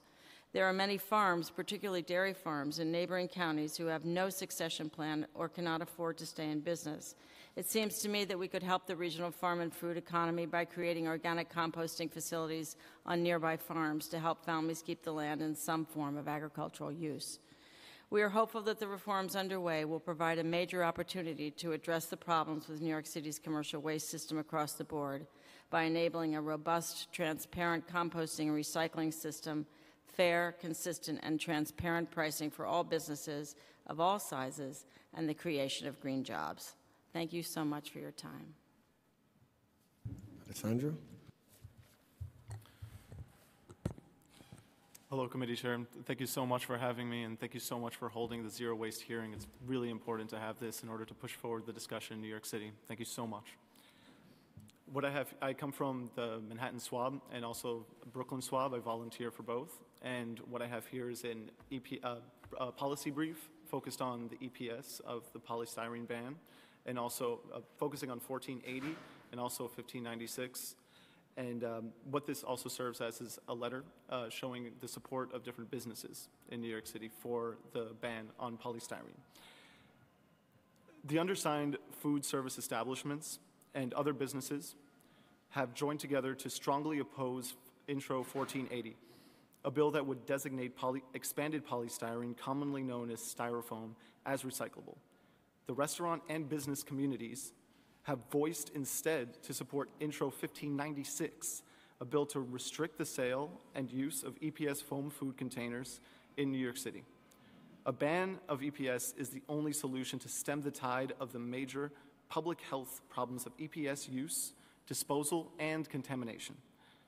The New York City Department of Sanitation recently concluded that recycling polystyrene foam in New York City cannot be accomplished in an economically feasible and environmentally effective manner. In addition, the extensive shipment and collection of EPS disproportionately impacts low-income and communities of color where truck-dependent transfer stations are clustered and along the truck routes used to haul garbage.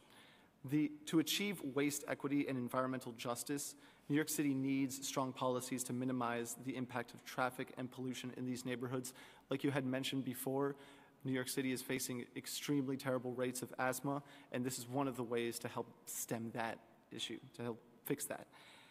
It is highly attainable for food service establishments to use alternatives to EPS containers, as there are many alternatives to EPS that can be recycled properly, such as paper products, cardboard, and reusable plastic containers. After the previous 2013 City Council proceedings to ban EPS in New York City, many food service establishments have already removed these products from their food packaging order inventory in order to serve current consumer demands and to stay ahead of the law. One of the first questions that I get from anybody regarding this ban is, hasn't it already been banned yet?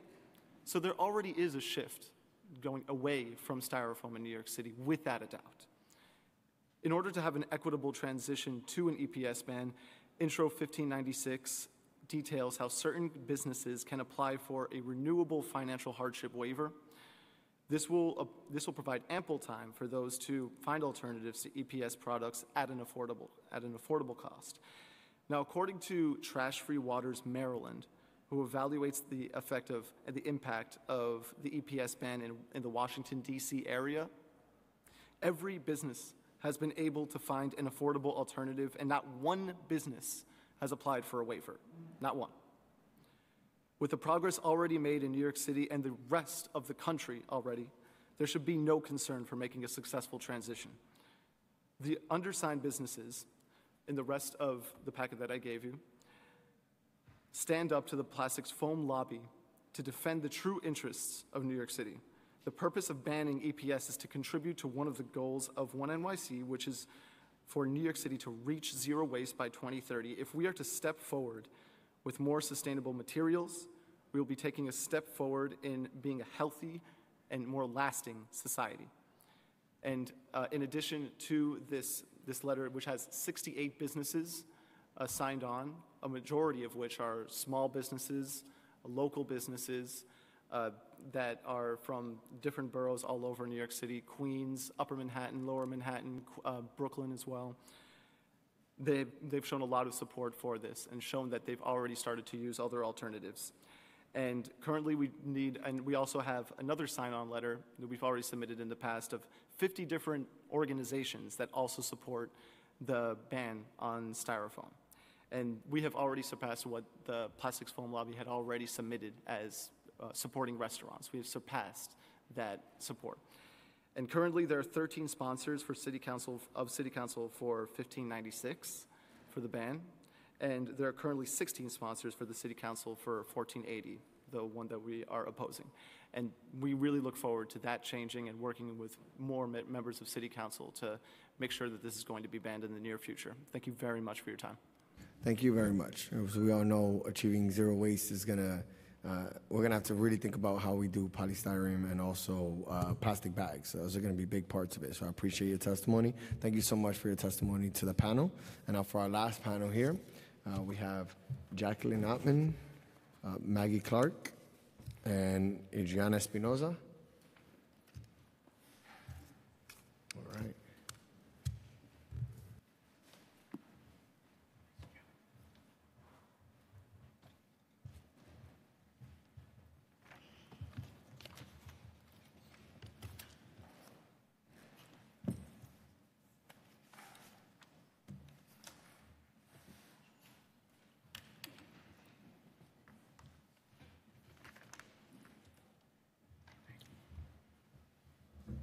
From your right to left, there you go. Great. Good afternoon. My name is Adriana Espinosa. I'm the manager. Is the button on? Yep. Can you just hear me? bring it closer to yourself? Yes, thank you. Sure, sure. Is this better? Okay, my name is Adriana Espinosa. I'm the manager of the New York City program at the New York League of Conservation Voters. We'd like to thank Chair Reynoso and members of the Sanitation Committee for holding this important hearing on reaching our city's goal of zero waste to landfills by 2030. This goal will require work from all New Yorkers, cooperation of city officials, private industry, and buy-in from the general public. As of fiscal year 2017, curbside recycling rates are approximately 17.5%. While this is an increase from 2005, it's moving far too slowly to reach the 2030 benchmark of 90%. More aggressive actions are necessary to keep us on track. The New York League of Conservation Voters suggests the focus on the following areas. First, invest in public education. To improve below-target diversion rates for recyclables and organic waste, the city must invest heavily in massive public education campaign. Current marketing for Vision Zero should serve as a template. This outreach should teach New Yorkers how to properly sort recyclables and organics, but focusing solely on how is not enough. The campaign should explain why these changes are necessary and make a direct connection to the city's sustainability goals. In addition to traditional marketing, the city should expand its targeted outreach. In particular, maintenance staff in large buildings should be seen as key ambassadors. Sustainability training for this sector could have an exponential impact on diversion rates. Finally, child and youth engagement is key. The earlier we can instill the importance of eco-friendly behavior, the more likely they are to carry it into adulthood. Next, triggering behavior change. Diverting organic waste from landfills is a critical component of Zero by 30, as organics represents 31% of residential waste stream. To date, however, participation rates are strikingly low, and city blocks sprinkled with a dozen of half-empty brown bins seems to be like a remarkably inefficient way to collect the waste. The prospect of disposing of organics through our sinks should be fully explored as an easier process that could lead to much higher participation rates and lower emissions than curbside pickup. In 2015, NYLCV's Education Fund released a series of policy recommendations for an effective organic waste program. These recommendations ask the city to maximize the use of anaerobic digestion at DEP's wastewater treatment plants. We urge the Department of Sanitation to work with DEP to make provisions for high-quality organic waste similar to the capacity at Newtown Creek at other wastewater treatment plants that could accommodate such material.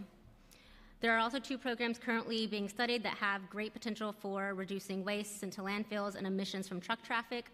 First is pursuing franchise zones for commercial waste carters that will result in significantly reduced truck traffic and their associated emissions, and a volume-based save-as-you-throw pricing system that would provide an economic incentive for generating less waste and recycling more. And stimulating demand. Making substantial progress on diversion rates is futile without regional processing capacity and demand for processed recyclables and compost. More focus is needed on developing capacity and incentivizing the private sector to invest in practices like anaerobic digestion at their existing facilities. The city can lead by example in this respect by investing in their own anaerobic digestion. Biogas produced from this could be used to fuel the Department of Sanitation's fleet, therefore reducing diesel emissions around the city. With the expansion of the city's organics program, there will be an abundance of compost and biogas available. The city should plan ahead for this with policies that can align the demand with supply.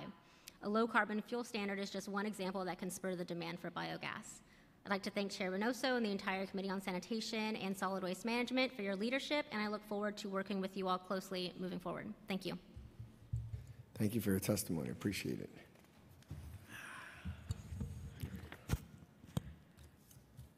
I'm Maggie Clark, PhD, founder of Zero Waste New York, and also on the National Recycling Coalition's Disaster Debris Mitigation Committee, and chair of the Waste Prevention Committee of the Manhattan SWAB. By the way, since Councilmember Kallos was interested in new ideas, the Waste Prevention Committee has a long list of ideas for waste prevention legislation. I hope you're interested too. Good. And I thank you also for having this zero waste hearing, and I hope you'll follow up with DSNY on their metrics to see how we are progressing program by program as we move through time. In the past, I'm going to speak to you about something that nobody else covers, In the past, disasters have always meant unplanned, uncoordinated, and hasty reactions to natural and man-made disasters, resulting in huge amounts of misallocated resources, but it doesn't have to be that way. Zero waste principles applied before a disaster strikes and after can massively reduce wasted resources and save lives. So what can we do towards zero waste disasters? First, we have to respect that flood zones are areas that will, with certainty, be flooded, create storm debris, and possibly loss of life. The 3 steps to zero waste in disasters are: prevent generation of disaster debris, maximize reuse, recycling, and composting after disasters, and minimize disposal and export of waste after disasters. So, why do we want to reduce waste from hurricanes and flooding? Just to be more specific, we're in that season now. Flooding is getting worse, not only because of climate change, but the existence of buildings and streets in the floodplain prevents infiltration of the water and makes water go higher and farther. The cost in dollars and lives is higher with every new disaster. Because we are building more and more in flood zones, we must stop building in the flood zones. How do we prevent waste in disasters? Prevention is the most effective way to manage a disaster. We need to be prepared before it happens. New York needs to create a plan to stop building more structures in the floodplains. We need a law and zoning that supports this. Many localities have such legislation, including Jacksonville, Sacramento, and Los Angeles, according to the American Planning Association. Then we need to stop rebuilding in flood zones after disasters. Instead, we should institute programs that cover the entire 100-year flood zone, that enforces a government buyout of damaged properties rather than the spotty voluntary buyouts that occurred in a few places like Staten Island after Sandy. It's insane to keep rebuilding. Finally, we need to create a plan to reuse, recycle, and compost as much as possible so we're ready when the next storm hits. We need to educate the public to have separate debris piles at the curb to enable recycling and composting of as much waste as possible. Vegetative debris, metal, hazardous waste, electronics are a few. The city needs to have pre-planned contracts to go into effect to collect the separate resource streams and bring them to market. For what is left, the city should not engage in the highly polluting open burning as was done at Floyd Bennett Field after Sandy. I have more information for you in the 2 references that I put there in the written copy. I hope the council can ask DSNY for data on what percentage of disaster waste is reused, recycled, and composted, and to set up educational, contractual, and infrastructure programs to address this. And finally, just to respond to what I heard earlier today, to reach zero waste, we must strive for 100% participation as well as 100% targeting. DSNY reports that they spend about 53 cents per capita on education. I did the math. They don't see that they're in competition with the advertising industry that spends billions to get people to buy more and more all the time. DSNY needs to work seriously towards 100% participation, not 53 cents per person. That's not even, what is that, the cost of a postage stamp. So thank you again, and I hope that this will be the first of many zero waste hearings. It will be. Thank you for this information. We're going to try to get into more detail in the future as to what parts of zero waste we want to pay attention to and really hammer home, and we'll see what that looks like in the coming months. But thank you for your testimony. Good afternoon, Chairman Reynoso and distinguished guests. My name is Jackie Ottman. I'm an expert in the area of green marketing. My 40 years of experience includes over a decade working at New York City advertising agencies. The Department of Sanitation has in place many laudable programs to make it easy for residents to divert a host of recyclable items from the waste stream. However, infrastructure alone cannot guarantee compliance, and neither can the stick of enforcement. As you, Chairman, and others have stated today, New York City's 8.5 million residents and millions of tourists and visitors must be motivated to recycle and take other steps to reduce waste. Only a massive advertising, marketing, and outreach campaign can reinforce the why and how necessary to make reduce, reuse, and recycle a core value of our consumption culture. Planning for such a campaign must begin with an updated understanding of what New Yorkers know and feel about the city's recycling program. Surprisingly, if not shockingly, no large-scale market research has been conducted since 2005 to track New Yorkers' recycling-related awareness, attitudes, understanding, and habits. In the interim, much has changed. Many more items are now being collected for recycling, including organics. 400,000 NYCHA residents and employees of large firms have access to recycling, but little relevant education. And a new generation of recyclers has grown up without the social force of a public campaign. Meanwhile, and I want to really underscore this, attitudes have changed, some with the potential to seriously undermine our efforts to get to zero waste. Recently published market research shows that skepticism runs high, especially among millennials, that whatever is collected for recycling will actually be recycled. Research also shows that recycling can actually encourage consumers to waste. Want to feel less guilty about buying bottled water? Easy. Just remind yourself that bottle is recyclable. There's hope. We here in New York City have what it takes to develop a compelling marketing and outreach campaign, and for a fraction of the $400 million we spend each year to export our waste. Our advertising and media community is capable of tapping into New Yorkers' pride that ours is the greatest city in the world. The long-running I Love New York campaign is proof. The creativity and environmental passions of today's millennials can be enlisted to create viral-bound videos, hashtags, imagery, and more that can make the daily and unseemly aspects of sorting our waste cool. 3 other opportunities to outreach cost-effectively also exist. Local businesses. Thanks to changes in commercial recycling laws, local employers have a new role to play in engaging their employees in proper recycling and waste reduction practices.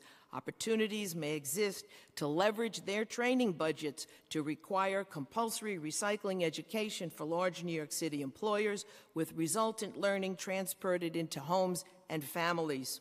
Local schools. Waste education could be integrated into STEM education with the goal of instilling in students a sense for the issues involved in wasting food as well as other resources, including water. Waste reduction and recycling and reuse should be explicitly linked to carbon balance and climate change lessons. Real estate sector. Lease agreements requiring acknowledgement of recycling laws could become mandatory. An opportunity may also exist to make recycling education mandatory for property managers, landlords, co-op and condo boards, and building superintendents.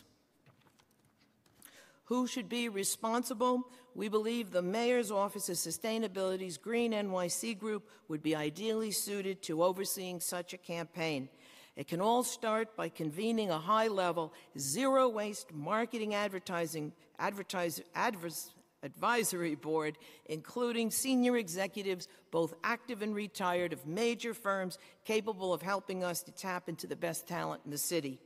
For the record, I'm submitting this testimony with more details and ideas attached. Thanks for allowing me to submit this testimony. Thank you for having this hearing. Thank you so much. That was the last piece of testimony here. Thank you so much for this hearing. You guys are amazing. And now this meeting is adjourned. All right. Well, let's hope it does some good. Can I talk to you for a sec? Yeah, sure. I was wondering. So I'm just going to turn this over.